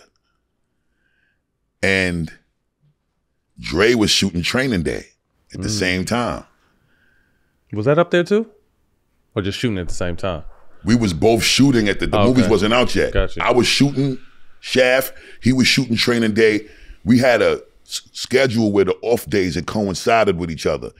And I think at the Grammys right before those movie productions was greenlit, I seen Dre. Dre was with a brother named Mike Lynn at the time. Mike Lynn was helping Dre, you know, run with his Aftermath shit on an executive level and just going out there and working with a lot of producers and bringing them to the table so that, you know, Dre could scour through the producers to see who was worth bringing on his production team. Mike Lynn was with Dre when I had my moms at this particular Grammys with me. As we was leaving, I seen Dre and Mike Lynn. My mom saw Dre first, and I wanted to introduce my moms to Dre, and then I also wanted to big up Dre. Mike Lynn, he kind of made the whole get-together official. I tell Mike Lynn, and at the time I was leaving, like I was free agent from J Records, and I'm like, yo, Dre, whatever we got to do to get in the studio together, I'm going to make my end of the bargain happen. I don't give a fuck where we got to go. Dre said, cool. So I'm in Canada, I'm shooting Shaft. I had these off days. I called Dre to see what his availability was. He had off days. I get to LA. He said, I got 2 days. I said, how many songs could we do? He said, as many as you could record. Wow. I said, what? I get to fucking LA. I go to the studio. I slept in that bitch. 2 days. No shower, no nothing. It's like when niggas was hustling back in the Reaganomics era. You sit right in the drug spot, nigga. You ain't leaving no money unaccounted for. Yep. I stayed in that motherfucking studio.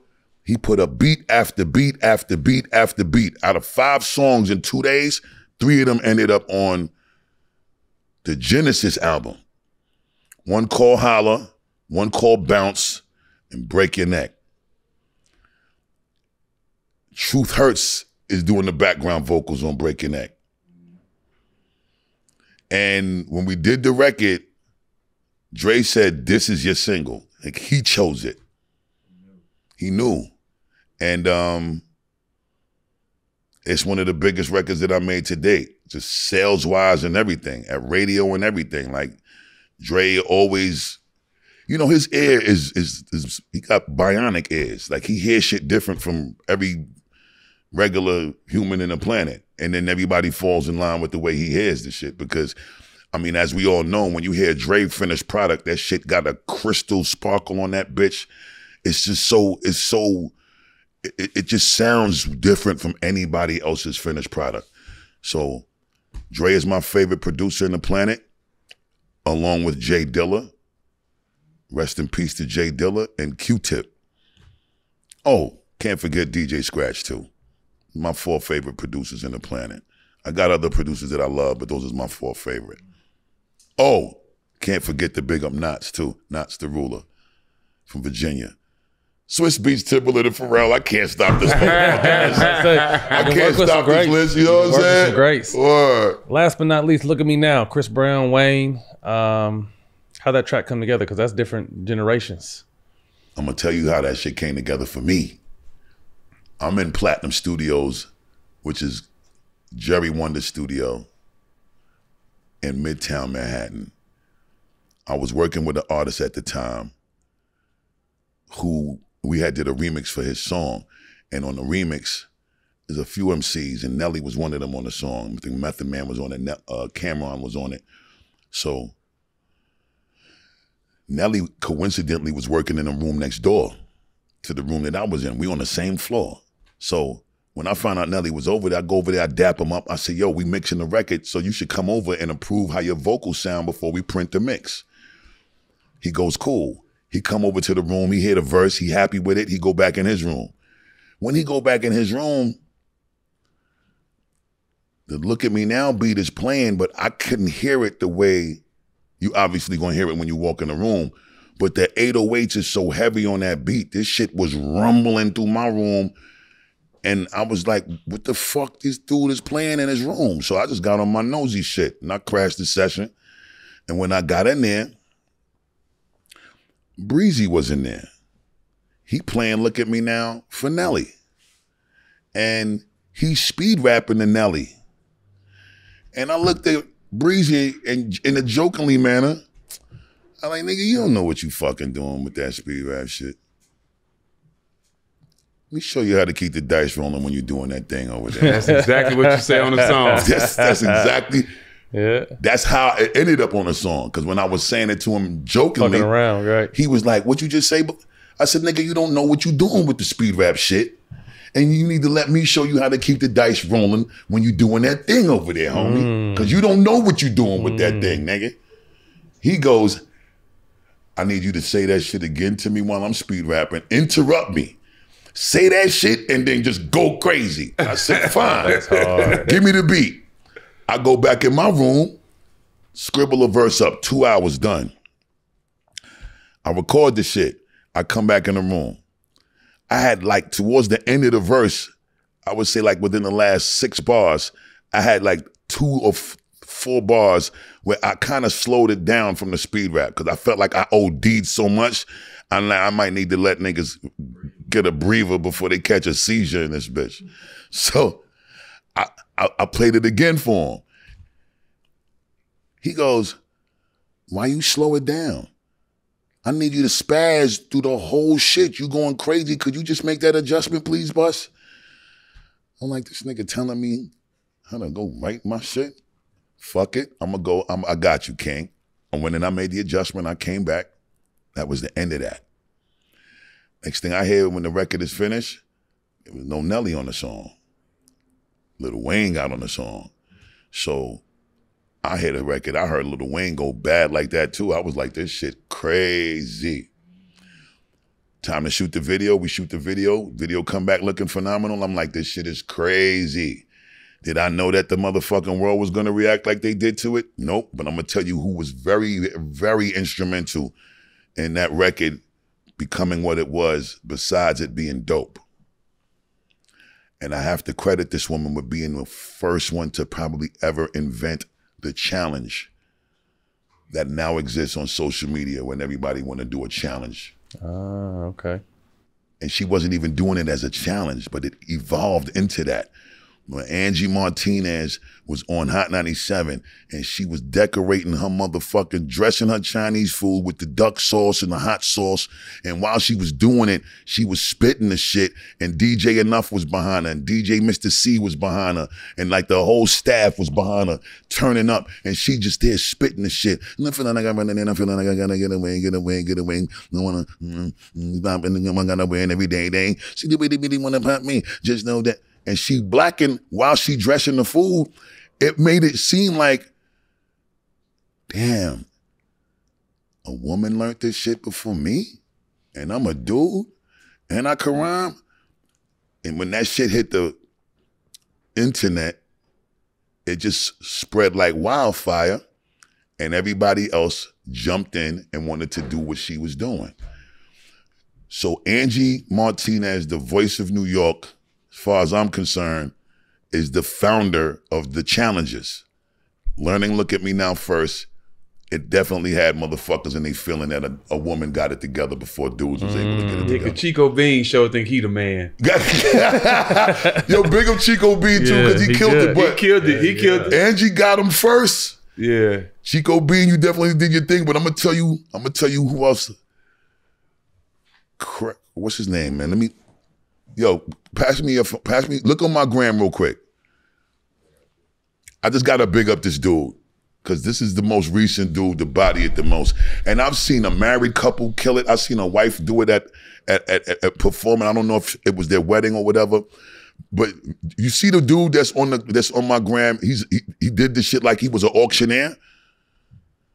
I think I've seen You that. seen that, right? I think I've seen that. Yo, that shit was so crazy for the bro that he actually put up a post about how that shit got like 30, 40 million views. And when I posted it, it helped contribute to the way it went viral for him so much. I just want to acknowledge his name correctly.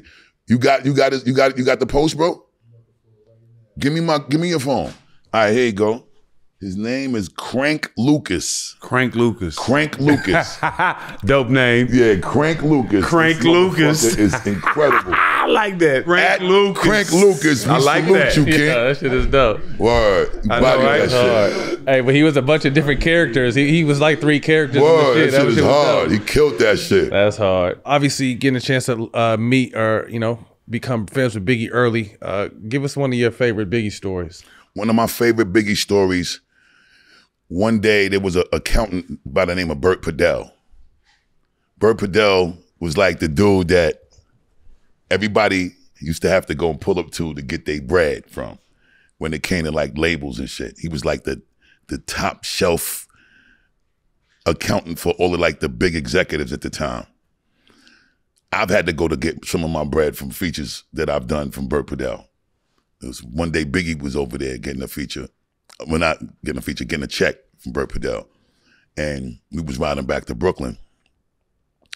And I ended up going to Bert Padell. I saw Biggie. I asked Biggie where he was going. He said he was going to Brooklyn. I said, you need a ride? He said, yeah. So he came in the whip with me. We jet back. We go to Brooklyn. I go to his crib. When we get to his crib now, he let me hear the Ready to Die album.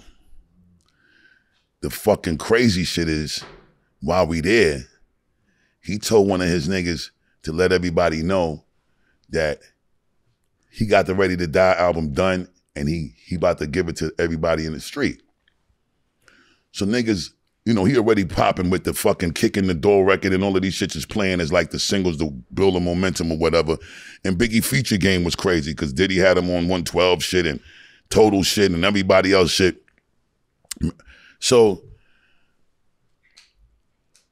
it was like extremely intriguing and strange to me at the time, because this is during the time where you would beat the fucking bootlegger up for selling your shit for $5.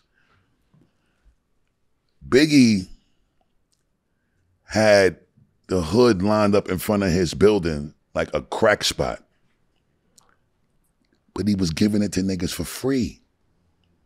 He wasn't even selling it. And I couldn't understand.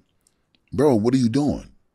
Nigga say, yo, Bus, I'm gonna make sure that the nigga that don't got my album look like he the hater. Yo, that was the illest way of thinking at the time, because it was brilliant marketing. You already get promo shit to give to DJs and certain motherfuckers for free anyway because you need them to play it, to advertise that your shit is out and that it's hot, right? He took it to a whole other place. He had the double cassette JVC box in the crib, and he was dubbing his own fucking tape and just giving the shit away for free. Free promotion. Free promotion. It was one of the most brilliant marketing schemes I've ever seen. And that was one of those incredible moments. One other incredible moment, and I never told this story, not on the record. Oh, the smoke. So there's a song in the middle of the Biggie and the Tupac beef, and he recorded the verse in my studio session. The studio was called Soundtracks. Studio was located Broadway between 21st and 22nd Street. At the time, I thought it would be brilliant to have these 3 MCs on a J Dilla beat. As I mentioned, he's one of my favorite producers to ever exist. First studio session, it was at a studio called Unique Studios, around the block from Quad where Tupac got shot. This was a studio that Easy Mo B, another one of my favorite producers, he produced Flavor in Your Ear and many other classics, did most of Ready to Die. He used to work in the studio a lot, so I ended up booking this session, and the song was supposed to have Nas, Method Man, Biggie, and Busta Rhymes on the same record. J Dilla beat. I got a $10,000 check in my pocket for Big. I think Big just got into the car accident with C's, so his leg was fucked up, and the elevator wasn't working. Big come to the studio, he downstairs.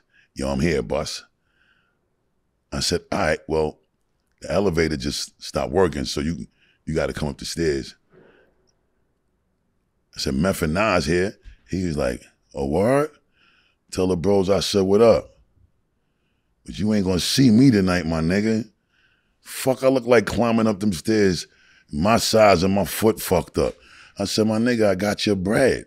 Nigga, I don't give a fuck if you had $1 trillion upstairs. I ain't coming upstairs tonight, boss. Nigga Big said, fuck you and fuck that. And Biggie bounced. We had another session. We in the same studio. No Big. Interestingly, I don't know if anybody wrote their rhyme or even a piece of it, but nobody laid their shit because motherfuckers wanted to see what Biggie was gonna do. Never got the Nas and Meth verse. I go to Soundtracks the third day. Elevator's fine. Big and C's come, they pull up. Meth and Nas came 2 days in a row now. No Biggie. So they was not coming on the third day. We in the motherfucking stew. At the time, Branson is selling the most incredible bud in the hood. And he was selling them in these jars that look like motherfucking pickle jars. Mason jars. Mason jars. C's would roll the blunts and Biggie would come with the Branson jars. And he rolling weed, blunt after blunt after blunt, and Biggie just sitting in one of the studio chairs that got the wheels on it that roll around. He's sitting in that shit just doing this while a beat was playing. 1 hour, 2 hours, he just smoking. He ain't writing nothing. So about 3 hours in, I'm just like, my nigga, you ain't gonna do this verse, my nigga? The nigga said, I'm ready, boss. I said, ready? You ain't write shit. I'm ready, boss. Nigga go in the booth. He does the verse. Diamonds on my neck, chrome drop top. Nigga on the scene like a pound of green. Ooh wee, you see the ugliest, money hungriest, Brooklyn Loch Ness, 9mm wand test, comfort test.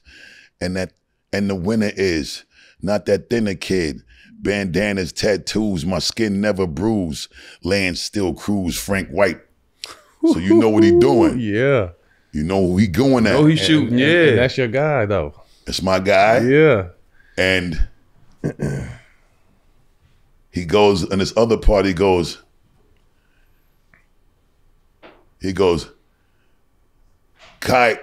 actor needs chiropractor for crack jaw. Yes, I rocked your chatterbox. Dangerous you're not, I gets down. Twist your body round and round, upside down. I said, Big, I ain't putting this out.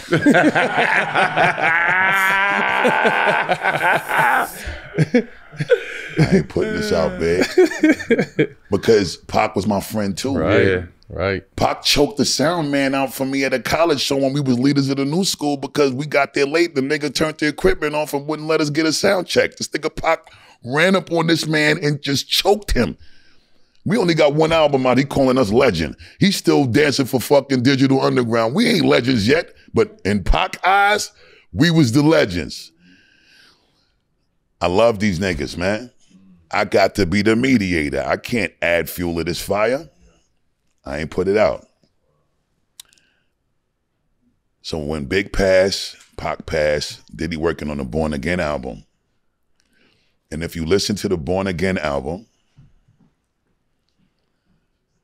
Diddy was looking for verses that might have been laying around that was never released commercially that Big had recorded. And I told Diddy that I had this verse for a long time. So when Diddy wanted the verse, I said, you got to give me back the money that I paid Big. You can have the verse. Because I already know that, number one, I wasn't putting it out with the back and forth. And I also knew that once Biggie passed, whatever was going to happen with Big Moms needed to sanction it. She needed to bless it. She needed to be okay with it. I knew Puff had to clear it. So I wasn't going to be able to put it out anyway, even if I did do it the way that I ended up doing it on the Born Again album. Because if you listen to the Born Again album, there's a song called Dangerous MCs. And I told Diddy, if I give you this verse, I need to control this record creatively.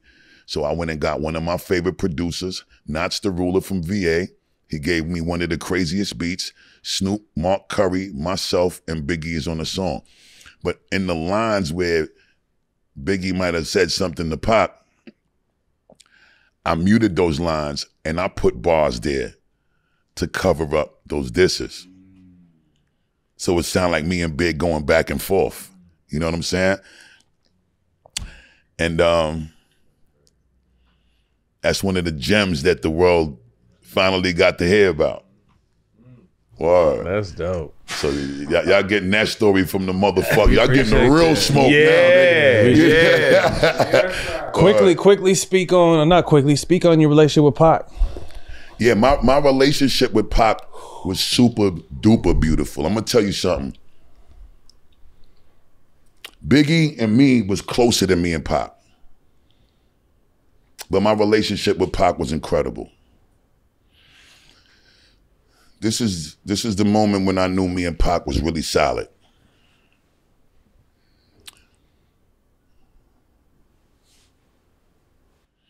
While I was shooting the Higher Learning movie, me, Pac, Omar Epps, we all stayed in those Oakwood apartments, them fully furnished shits in the West Coast. But this one in particularly was on Hollywood and Fuller. And at the time, I think me and Pac stayed on the same floor. So I would come out of my apartment, walk down the hall, bust a left and go to Pac apartment.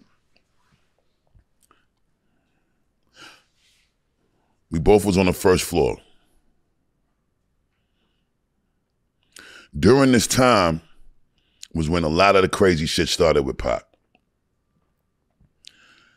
Jack the Rapper in Atlanta, and he sent his motherfucking 6'4" down there, and he ended up shooting the cop, the off-duty police.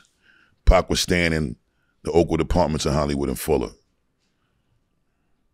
When Pac got back from that, Pac became super paro because he felt like the cops was going to be out to kill him no matter what state he was in. So he had got Wild Arsenal. He kept an MPC beat machine in the crib, and like I literally watched them write about 7 songs to the same Isley Brothers sample. Each song was about different shit. I couldn't understand that. After a while, I get tired of hearing a motherfucking beat. I don't want to hear that beat to write no more songs to it. I write the one damn song to it, I'm off the damn beat. He wrote 7 songs of the same beat. The next thing that was happening to him, or that did happen to him, and we used to just build all the time and just smoke and chop it up.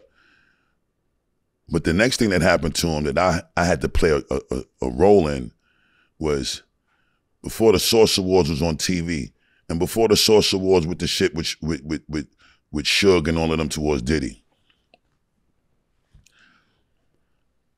You know, at the time, we would perform off of these DAT tapes, right? So it's not like an instant replay or like the Serato where you could just press the button and the shit start over, right? You got to rewind that shit like a cassette. It's like a mini VCR tape, right? It's called DAT tape. Digital audio tape. You press that shit and it goes. If you don't go with the motherfucker, you miss your placement. Yeah. So if a motherfucker press play, you just go.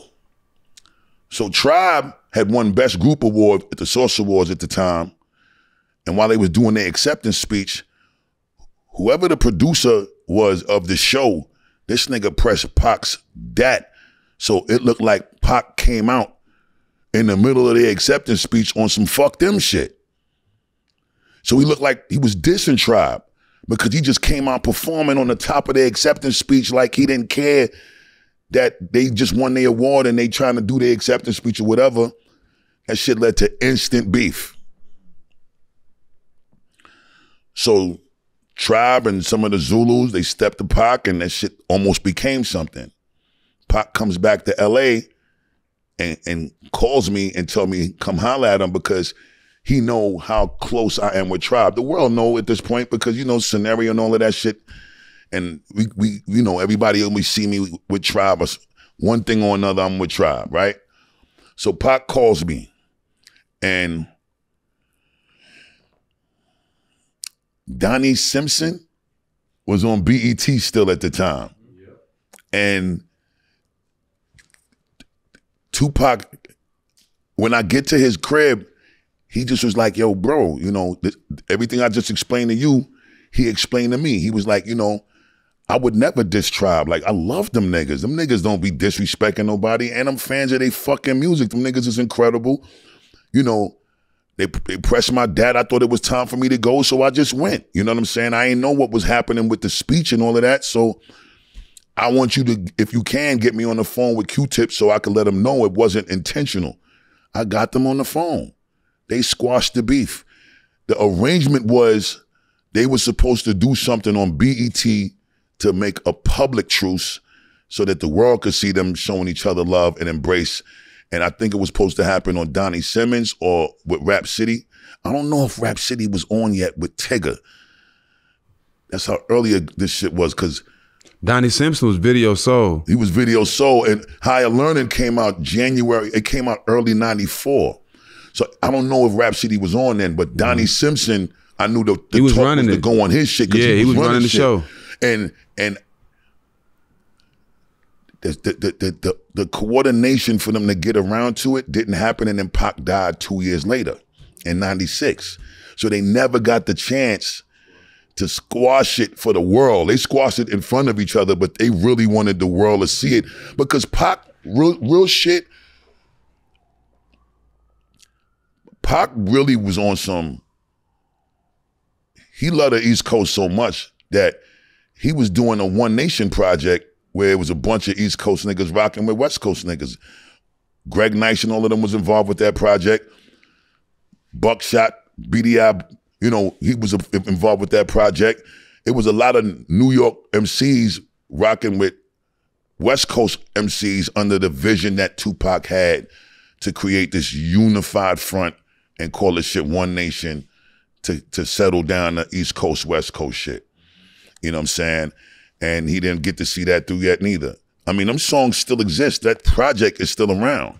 You know what I'm saying? And I got a few of them sessions in my own hard drive. You know what I'm saying? Because I was supposed to get on a few of them songs. But the point that I'm trying to make is, from choking a motherfucker that wouldn't let me get my sound check done when I was in Leaders of the New School, all the way to, and mind you, Leaders broke up in 93. So we talking like 92, 91, this shit happened, all the way down to 94, 93, 95 even. I would say 94, 93. Him wanting me to play a role into squashing this shit with him and Q-Tip, it's a testament to how much of a respect and a love that we had for each other, because we helped each other be solution based on shit. Like, even when he got into the beef with the sound check man, we were straining him like, my nigga, we don't want you to get in trouble over some shit that ain't worth it. It was never about doing shit to be advocates of creating a problem. It was always advocating to find solutions to solve problems. And that was the relationship dynamic with me and Pop, and with us and Pop. And, you know, again, at that time, the mentality was different. Nobody was on some, yo, let's get on the gram and air nigga out, or get on the record and air nigga out. Nah, niggas called each other and wanted to pull up and figure this shit out. Like, what's really good? You know, if it's gonna be something, then let's settle it this way and get it over with. You know, nobody gotta get shot. Right. Nobody don't even gotta know. You know what I'm saying? Right. Let's just handle it the way we gonna handle it and stand on business. And that was it. And missed them days, but we still uphold those integrities and those morals and principles on this side. Believe that. What is your thought? And you don't have to go too deep into it, but obviously kind of being neutral as far as having love for two of the main people in the East Coast, West Coast beef, rivalry, whatever you want to call it. How did you play that, or you just step all the way back and just watch? Nah, I did everything that I could. At the time, I wasn't able to have the same access to Pop. So I had no real influence in the situation when it came to him. Like, when he got around Death Row, it was different. You know what I'm saying? Biggie, I was able to speak to him. And the beautiful thing about Big is he didn't even really want to respond to none of it, because he loved Pac. And true story, he had a lot of appreciation for shit that Pac gave him as gems to help evolve his way of thinking to become who he became. You know what I'm saying? Pac was obviously out before Big, you know what I mean? And when they got super cool, you know, he was able to give Big some game that Big was able to apply in a real way. And he loved and appreciated Pac for it. You know what I'm saying? I think Big was more hurt than disrespected.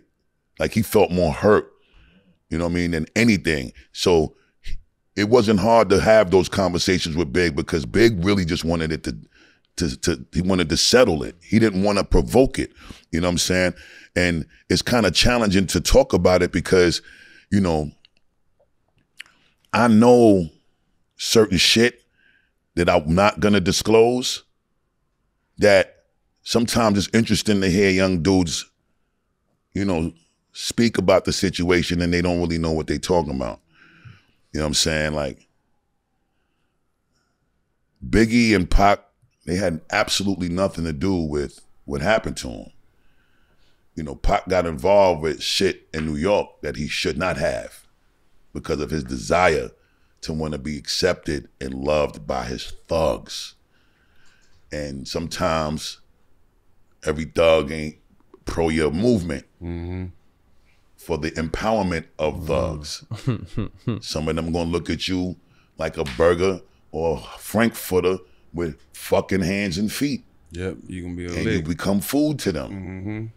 And situations can get manipulated for you to fall into certain traps. And unfortunately,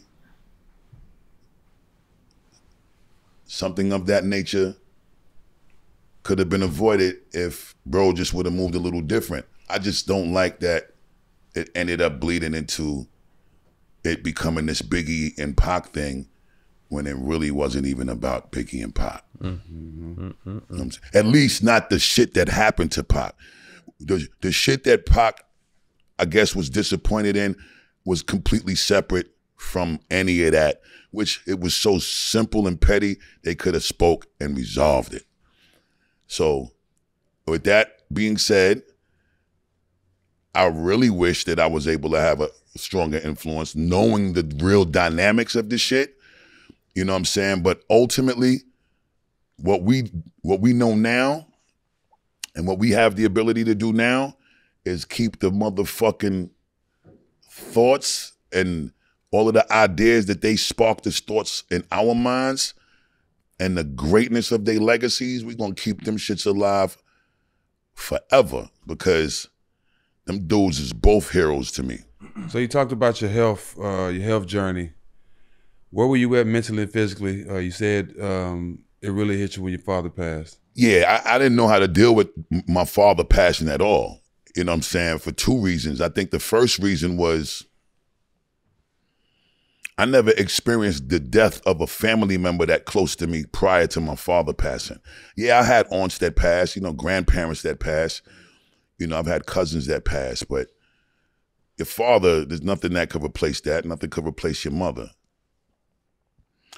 So that was weird to me, and I didn't know how to deal with it. Second thing was, like I told y'all, my father wasn't the biggest fan of the rap shit. He wasn't really supportive of, I was able to talk to my moms about the first time I had sex and shit like that. Like my mom's was super cool. She would really encourage being truthful and being comfortable in my truth, with her. My pops, I talked to him about getting some ass. He's like, he don't want to hear that shit because you need to be focused on the shit that's going to help you. You got time to get with girls and shit. Like, get your school shit together. So that mentality with my pops, I learned to appreciate it later because he just wanted the best for me. At the time, I just was like, you ain't fucking with me. So it made me not feel like fucking with him. And when he got sick, because he caught a heart attack, and he caught 2 heart attacks. The second one is really what fucked him up. But I was also having conflict with my brother, my only brother. And my pops didn't want nothing more than for me and my brother to squash shit before he passed. And between having my frustrations with him as my pop and my brother, I was on some fuck that shit. And I'm grown, and I'm paying my own bills, and I'm taking care of my whole family. I'm doing that shit on my terms, which was selfish and it was stupid. So by the time I got cool with my pops, it wasn't long enough for me to enjoy him before he left. So I lived with that guilt for a long fucking time. And that shit led to me drowning myself in work, drowning myself in smoking, drowning myself in drinking, drowning myself in staying out late because I ain't want to be angry around the kids or angry around my woman at the time that was living with me. And I just was a grouchy motherfucker and extremely unhealthy. So all of this shit that I was doing, it made me gain weight to the point where I was the heaviest I ever been in my life. And I got to 340 pounds. And I was looking fucked up. And I was feeling fucked up. And then I think just hearing that shit from my immediate circle of loved ones is what really started to make me feel crazy, because now you ain't the cool pops no more. You know what I'm saying? We concerned you. This is not the person that we love. You turning into some other shit. You know what I'm saying? So when I started to hear that shit, that's when I was like, all right, I gotta figure this shit out. And then the shit that really hit the fan, I think, I was shooting a video for Czar, which was the first single on my last album, Extinction Level Event 2. And my stomach was so big that the stylist at the time, which was a brother that I've been working with since like not too long after Put Your Hands Where My Eyes Could See, who came through June Ambrose, the legendary stylist, to make my stomach not look so big, these motherfuckers had to duct tape my stomach down, son. This shit was the most embarrassing shit. Literally, like, the big thick silver tape. It wrapped a thin saran wrap around my shit so that the tape wouldn't be against my skin. The duct tape, son, and walked around my body, taping my fucking stomach down, son. So I wouldn't look as crazy as I actually look in the visuals. Crazy. That shit was the worst fucking feeling ever. Video turned out banging. That same night, I think it was the anniversary of Biggie passing. We go to this club called Poppy's in LA. My bro Fred Matters is DJing. And I'm getting super drunk, celebrating the video, honoring Biggie life. I overdid it to the point where that combined with sleep apnea and the polyps on my throat. I couldn't breathe properly. And then you drunk, so you sleeping heavier and deeper when you drunk. We get to my crib, and the security couldn't wake me up. My oldest son, who works at Black Rock, who was the 3-year-old in the Woo-Ha video, who's now 30, at the time when he was my road manager when this happened, this all transpired in like 2018. 45 minutes it took for them to wake me up to get me in the crib. He got so scared that he told the security everything that he felt he was too scared to tell me because he ain't want to hurt my feelings. So he asked them to say it to me. And they said it to me the next day. And the next day was when I went to the doctor about my breathing because I felt the shit weird the next day. And that's when the nigga, he stuck this shit in my nose and went down into my throat. And he's like, oh my God. Nigga just kept saying, oh my God. And I was like, you gonna say fucking oh my God again and not tell me what's going on and what you saying? Or you gonna tell me oh my God and tell me what you saying? He's like, you gotta go to the emergency room because 90% of your breathing passage is blocked. If you go to the crib and take a shower and your central air system is on and catch a cold, and last 10% of your breathing passages get blocked, you won't be able to breathe. You will like be drowning above water. I said, I ain't going in no ambulance. He said, okay, well, you got to sign this agreement right here because I want to make sure that I'm exempt if you leave and something happened to you. You're not suing me because I'm telling you what to do and you ain't listening. I went straight to UCLA Medical. Big up to Dr. Chetri. Dr. Chetri is the one who saw my shit, kept me in there for 2 days, prepped me for the surgery, did the surgery, told me to go home. Now you got to go on vocal rest like Mariah for the next 2 weeks. And I did it. Came back, I ain't have to see another doctor about a palate problem. Went and lost weight, transformed, turned into my little Hercules shit. Then after that, I got comfortable and gained my weight back a little bit. And then I went on tour with 50 and I came off of that motherfucker weighing I'm probably the lightest I've ever been since Leaders. And right now I'm at like 226. When I went on that tour, I was 260. I think I'm gonna come down about 10 more pounds.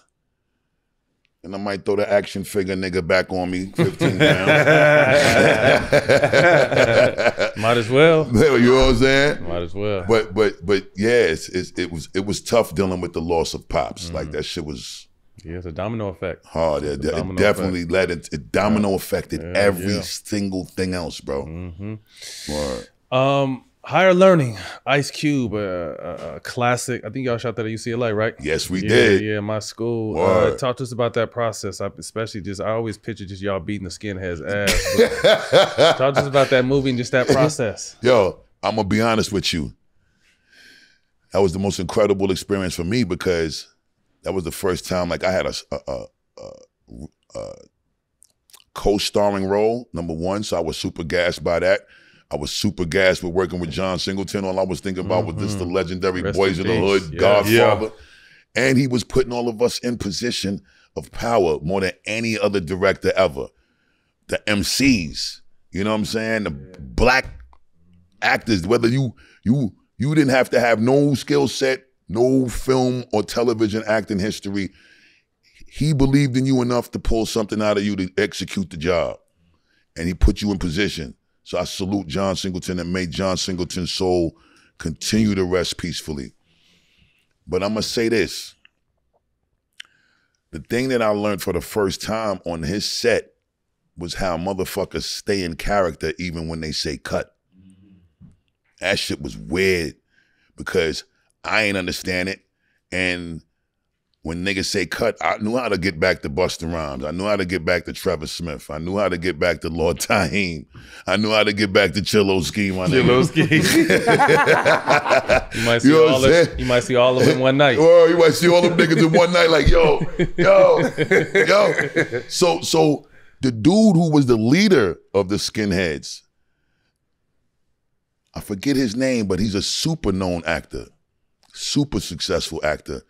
But the leader of the skinheads who, you know, convinced Michael Rappaport to become a skinhead, he stayed in character the whole film.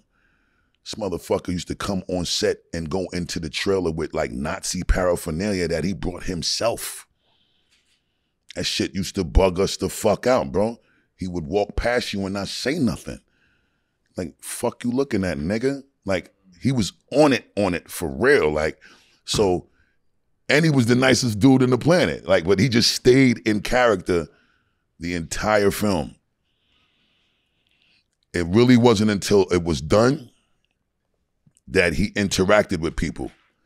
And that shit was crazy. Cube at the end of the day, me and Omar, we stayed in the same apartment complex with Tupac, which was the Oakwood Estates in Hollywood. So we was vibing all the time. And I ain't know. This was a first experience. I didn't know to have a barber with you, bring your own barber. So I had to use Omar Epps' barber. I think we called him Shorty. Fucked your shit up. Huh? Fucked your shit up. Nah, he actually was killing my shit because I ain't have much to do because I had the dread. The line, right? Yeah. You know, he just give me a nice lineup and I'm Gucci. But Cube, for the first time, I saw a motherfucker have their studio in their trailer. Like Cube had a full-blown studio in his movie trailer. So he was recording on the set. And I will never forget this day. When Nas' second album, It Was Written, was coming out, bro. That Illmatic fucked the streets up so bad that we was on the set counting down the days to get that It Was Written album from Nas. Like the conversation every day when we would come to the set in the morning and eat breakfast and freshen up on our lines and pop our little shit amongst each other. That Nas conversation was every day on the movie set. Regina King, she was incredible. Like, I'm such a huge fan of her, super duper proud of her. Like, she's one of the best actors and human beings and one of the most beautiful women in the world to me. Super big up to Tyra Banks too.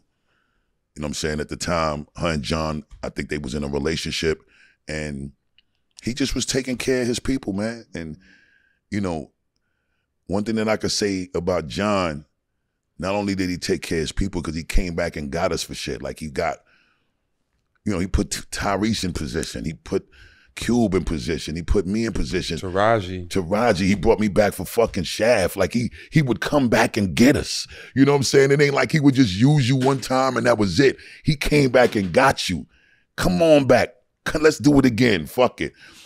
But for John, the reason why I'm really bigging him up is because when you really think about his legacy and you think about Boys in the Hood all the way to Snowfall, homie, I don't know if there's another motherfucker that did it as ill as him. From start to returning back to the essence. He did it the illest. So I thank John for everything. Rest in peace. Or rest in peace to the king. Nominated for 12 Grammys. Still haven't received that trophy. Obviously, your career is decorated and cemented as one of the greatest of all time. You know, athletes, we play to win championships. Grammys is kind of like a championship. Do you feel like you need one for self-validation? Because we already know what you are, but what would it mean if you were able to get one? I like and I enjoy what I've experienced last year. Because what I've experienced last year in my 33 years of professionally recording, actually this year makes 34, right?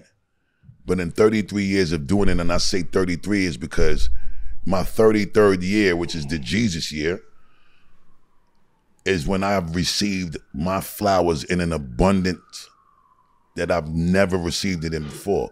From the Lifetime Achievement Award at the BET Awards, me being able to have all of my children since they've been born in the same room together.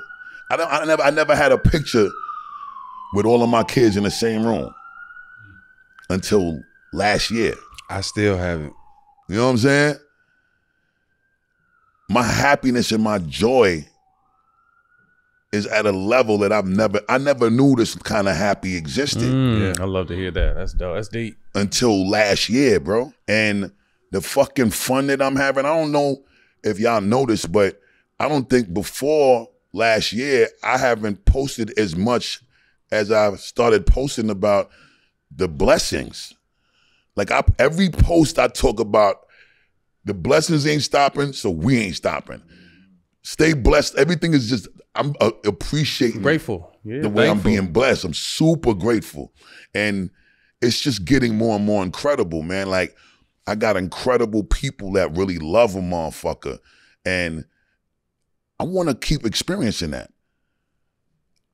None of that is going to determine the greatness. I think we do this shit, and the reason why we end up receiving these beautiful things, and I always say, you know, ain't no timing better than the Most High's timing. God clock is the best clock ever. When we do this shit we love, and it's coming from a place of passion, and it ain't for the bag. You won. You already won. You already won because you're going to do it anyway. Yeah. It's providing something else that the bag probably can't. It's giving you a fulfillment. Self-fulfillment. You know what I mean? That nothing else could give you it like that. But the beautiful shit is because you do it from a place of love and personal fulfillment, when you get the bag on top of it, it's a fucking amazing because it never feels like work.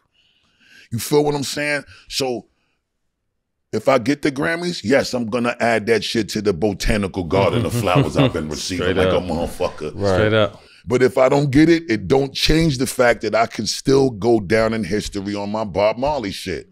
Because Bob ain't never get a Grammy neither. You know what I'm saying? But you can't tell Bob Marley legacy nothing. Right. And I'm comfortable with that too. That's dope. All right, last question before we get to quick hitters. This shit's been amazing. So thank you, King. Yeah. Thank you, King. The influence you've had on artists such as Eminem, Talib Kweli, K. Dot. You made your mark 33, 34 years now. What do you think back when you look, you know, on your journey, where it started, where you are now, the people you've encouraged, the doors you've opened, the people you've got to meet? What do you sit back and think about? Because I feel like often we're on the hamster wheel, so we don't get to kind of look back and be like, man, I had a hell of a run. You know what I mean? So when you get a chance to kind of sit back and think, you know, what comes to your mind? The first thing that comes to my mind all the time is just how incredible I feel that the Most High has blessed me with this gift and the ability to share it. You know what I'm saying? I think that's why I overwork. I don't miss a day in the studio, even if I'm sick. I go to the studio with my medicine, my chicken noodle soup, my ginger root, the whole shit. And I will sit down and just lay there. Even if I don't feel strong enough to record, I'll go there and just lay down and relax, because being in them four walls is therapeutic for a motherfucker. I could think about being all 5, 6, 7, 8 Avengers combined, and I could be that nigga in that fucking studio. And can't nobody tell me nothing. And the studio don't argue with you. And the studio ain't talking back and trying to manipulate and over-talk you and act like it don't want to listen. I avoid all of that when I go to the stu.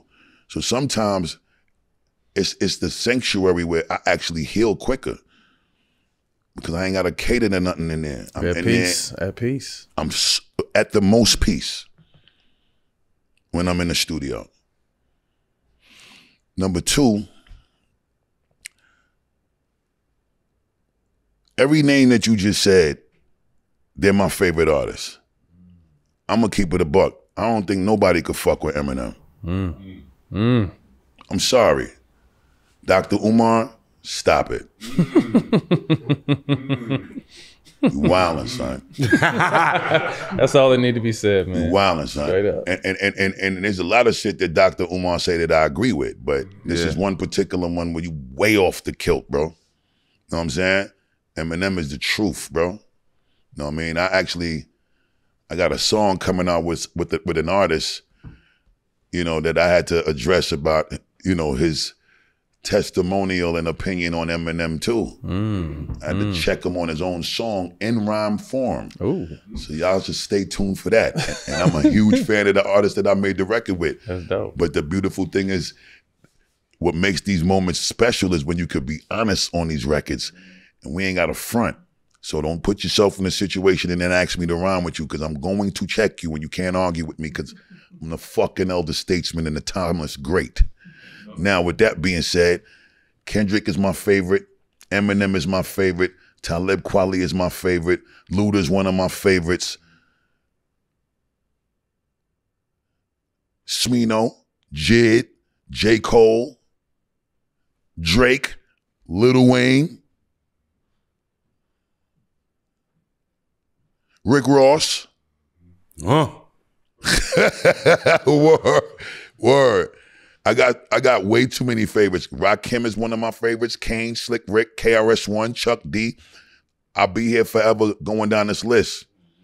But what I'm saying is, to the younger ones or the ones that might have came after me, to hear them actually acknowledge and big me up and give me my flowers, whether it's in a conversation piece, it's in an interview, that feeling and the thought that crosses my mind is super humbling, and gratitude and appreciation. And I'm such a giver of love that even if you don't big me up in that way, one thing I know is the difference between the truth and the lies. The truth don't change, only lies do. So even if you don't speak it, the show and prove does. You know what I'm saying? About that shit. We know who my DNA is in. Pause. But at the end of the day, you know, the great thing is motherfuckers actually acknowledge that, you know, we all take a little thing from each other. I'm not gonna front. Like, I could see Kendrick and I could listen to Kendrick and watch Kendrick, and I wanna rhyme with Kendrick because he is evoking an emotion in me. Eminem is the same shit. He brings the best out of me. These dudes bring the best out of me. I did a song with Eminem called Calm Down. I sent it to him with 16 bars. He gonna send back 48. You're not doing that to me on my record. I sent him 54 bars. He sends me back 62. I sent back 68. Who we making a song for at this point? Yeah, movie. We ain't making no song for the consumer. We just battling. Now the record is 7 minutes. That's dope. They ain't playing it in the club. They not gonna play it in the radio.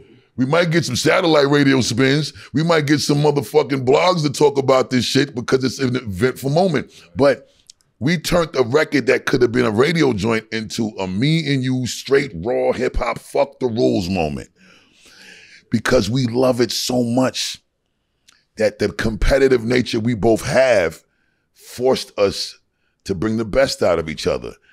Only dudes like that can cause me to be this way.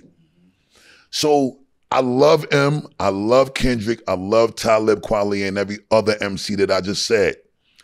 And these is the dudes, when they big me up, it just really feels fucking incredible.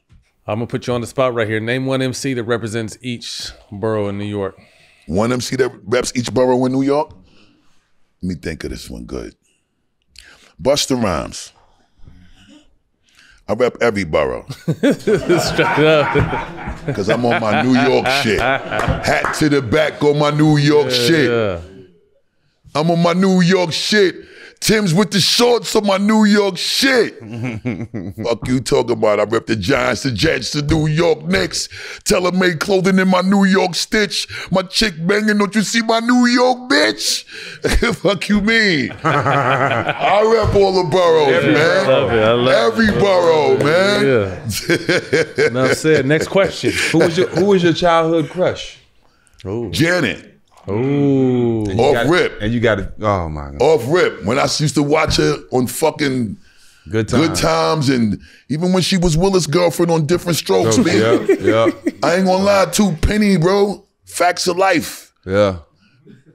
Kim Fields, bro. Yeah.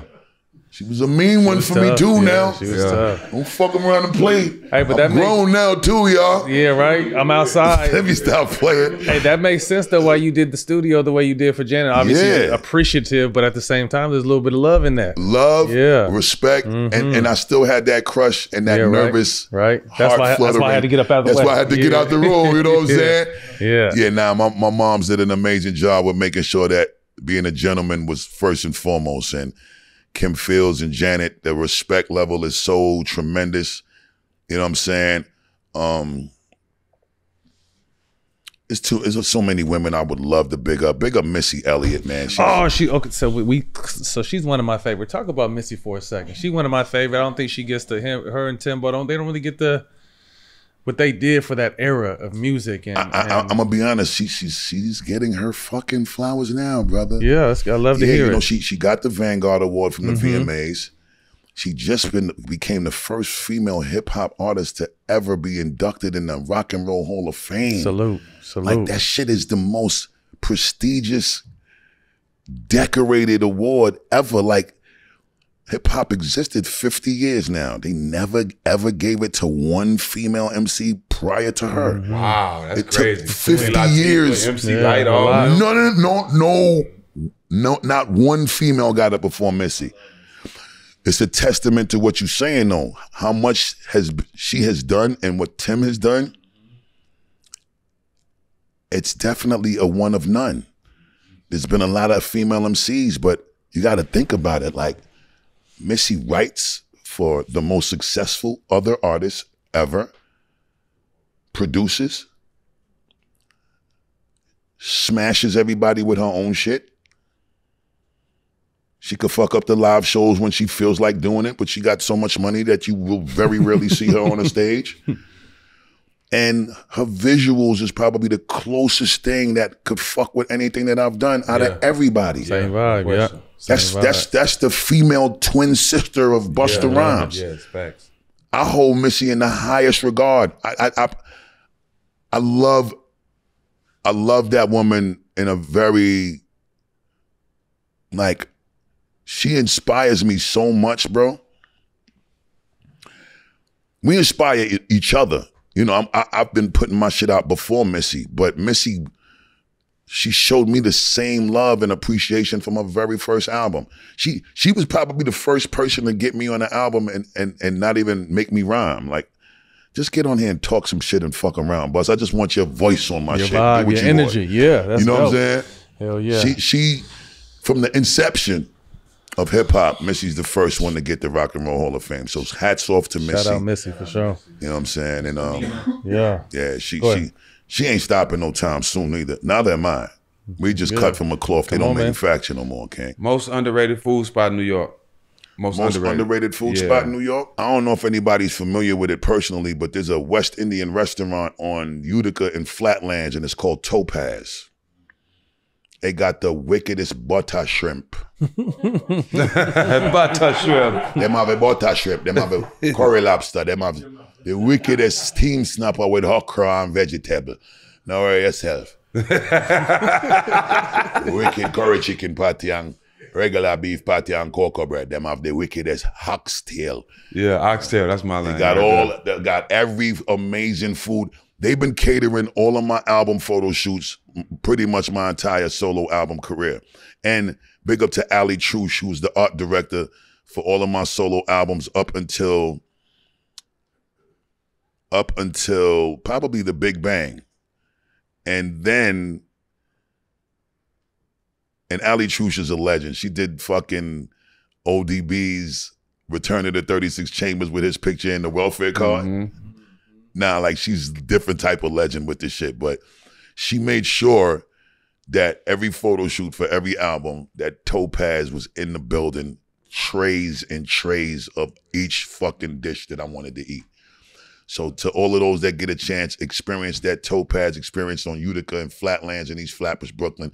and to the owners and the shareholders of the Topaz Corporation, we have to have a new discussion. Yeah. So I'm in a different tax bracket now. Yeah, let's talk, baby. Let's expand. Stuck on the Island, 3 movies to show in rotation. I want Snowfall. Of course. Gotta have it. Fuck that. Fuck that. Gotta have Snowfall. There's a fucking series that only had 1 season, and it was on Amazon Prime. Was it Regina? Nah, that was on Netflix. Okay, where the kid died. Seven. That shit was hard, 7 right? minutes, 7 seconds, 7 minutes. That shit was That dope. shit was unbelievable. I didn't see that. I gotta Check it out. I gotta Only 1 season, bro. season, They right? said It was too crazy. real. That's why they had to shut it Motherfuckers down. still talking about it. It was too real. I'm watching that shit tonight. That shit was Yo, but the shit I'm talking about, the name of the shit was it was the same name 3 times with no spaces in between the words. It was a show. It was a show about some drug dealers and some like this old man mafia, that old man godfather that was actually in charge of bringing like this big, super out of control portion of drugs to these mafia families because he took money from them or whatever. And 000, son. There he goes again. 000. There he goes again. Jim looked it up. Okay, Jim. 000. Don't give him too much credit now. That shit is crazy. 1 seen it? season. It never came back. That shit is crazy, Amazon, right, bro? you said? Amazon? It's on Amazon Prime. Yeah, check it out. 1 season. That shit never came back. It's super crazy. That's dope. All right, so I got a third one. Yeah. What is my third one? This might just be a movie. This might not be a series. I don't know why I love this movie. This movie just did something else to me. But when you said 7, there's a movie called 7. With Brad Pitt?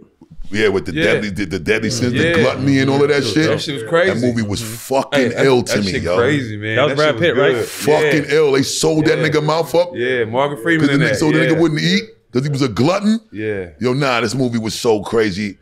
But it be that type of shits that them action dramas and Suspense. thrillers. yeah. I'm a fanatic for them shits, big bro. So yeah, if I was stranded on an island, them 3 shits is what I need. One guest you would like to see on All the Smoke? But You have to help us get your answer on the show. All right. That's the twist. I'm gonna interrupt this question. I normally don't. If you got a personal relationship with Missy, that'll make my whole year. If we Bro, can get Missy, I definitely do. oh please. I'm gonna tell you something though. I'm gonna be honest with you. We'll I'm go not to gonna- her. We'll go Wherever to she her. at. Okay. We'll go to her. Okay, see now that's different. Oh, no. We'll pull up on her 'Cause you at know, the I'm- Missy yeah, Estate. yeah. Doorstep I was or gonna say somewhere that's- else. That's one Yeah. thing she it's hard to get her to step out. Yeah. We'll It's step hard. in. Yeah. Missy, we'll step in respectfully. No Yep. shoes on. No shoes on neither. Nah, that's my sis. And I will definitely reach out. I appreciate that, man. And I will let her understand this is not regular. it's Nah, not ain't no Hollywood bullshit. shit. Rest in peace, Magoo, too. Word. Rest in peace Yeah. to Magoo, man. Yeah. Rest in peace to Magoo. Word, he just recently passed, man. It's crazy. And my mom's always would say, you know, we're not old, but we're grown. And the more grown we become, the more regular it becomes when we see our people pass. And again, with that being said, motherfuckers take full advantage of the present. That's why it's called the present. And value the present like the same gift that you value when you receive it with the fucking gift wrap and the ribbon on it. Enjoy it the same way. You know what I'm saying? Because one thing the Most High don't owe us is another 5 seconds out this bitch. Talk to him. Real shit. So enjoy it, value it. Don't be afraid or reluctant to tell your people or your folks you love them. Yeah. Fuck that. Bear hugs is okay amongst grown men. Yes, exactly. You know what I'm saying? And women and men. I mean, you know, it's a little weird with the sexual assault shit. Trust me. I'll shake your hand before I give you women a hug, but overall, I'm gonna still hug the ones that I know what my hug means. And I just feel like, you know, Missy, we love you. Yes, we do. I'm gonna say it right now. I love all of my fellow brothers and sisters in this shit, period. And as y'all can see, I don't have conflict with people. Nobody. I don't have those problems. Mm-hmm. I love people. I'm a giver of love. We're going to keep it that way too. In fact, we're going to step the shit up and keep each other lifted up while we love each other. That's right. Man. That part.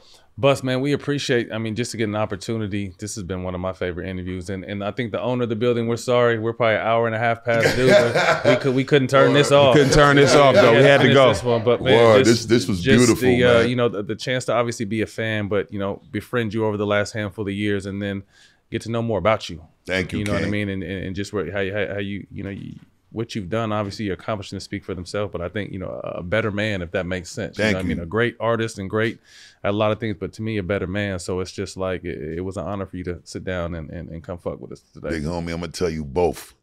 I've been a fan. Appreciate it. Thank you. I made me a lot of money on bets. Yeah, I'm not even gonna front. And let me tell you something. The thing that I love the most about y'all both, and particularly outside of being champions and being boss and a part of the elite group of the greatest athletes to ever do it, I love what y'all stand on and represent as black men. Thank you. Y'all don't cause no trouble, but y'all ain't got no problem finishing that shit with grace. With grace. With grace. Make it look good. You feel me? I watched both of my brothers check motherfuckers. And this ain't about being tough, it's about being men. Respect. And they be trying to misconstrue this shit with the toxic masculinity talk and all that fuck shit. No, we got young men, children, and young men, teenagers and young men that still think they men, but there's a difference between being a man and being a male. You're a male. Yeah, you got your little Johnson swinging between your legs. You got a little legal adult age. You think you a man. You're not a man, bro. You a male. You're an adult male. A man means you could take care of yourself and you can actually assist taking care of other people. Distinguish the difference between the two and stop moving around here like you a man when you not. You know what I'm saying? Being a man, that shit come with a standard and it comes with a responsibility that you have to be able to successfully execute and be able to take the good with the bad and the indifferent. And just, you know, live and die in your own iniquity and know that the justice is the reward or penalty for one's actions or deeds. A lot of times niggas don't even be wanting to stand on certain shit. Niggas want to blame everybody else for their shortcomings. Men don't do that. Look in the mirror. Male adults do that. And until you understand the difference and you could do that, don't talk that man shit to me, because I got kids that I got to raise to be men. Straight up. You know what I'm saying? I've watched my brothers defend their integrity as men, and they will definitely let you know that you can get your face broke. But we ain't here to start the trouble. Nah. We don't want no beef. Life is good, but we will handle it. We'll handle it. And it's important that we understand the difference. That gangster shit is not it. Played out. Be a man. Be a man. Talk about it. You don't need to be a gangster. You don't need to be trying to fight. You don't need to even get in trouble. Liabilities ain't getting to the bag. You got the bag running from you when you a liability. Let's make it to where being smart is cool again. Let's make it to where being smart. Yep. Fuck you, man. Don't let your today's decisions affect your future self. Word. You can catch this on All the Smoke Production YouTube, man. This was another legendary Busta Rhymes in the building, man. We'll see y'all next week. Yeah.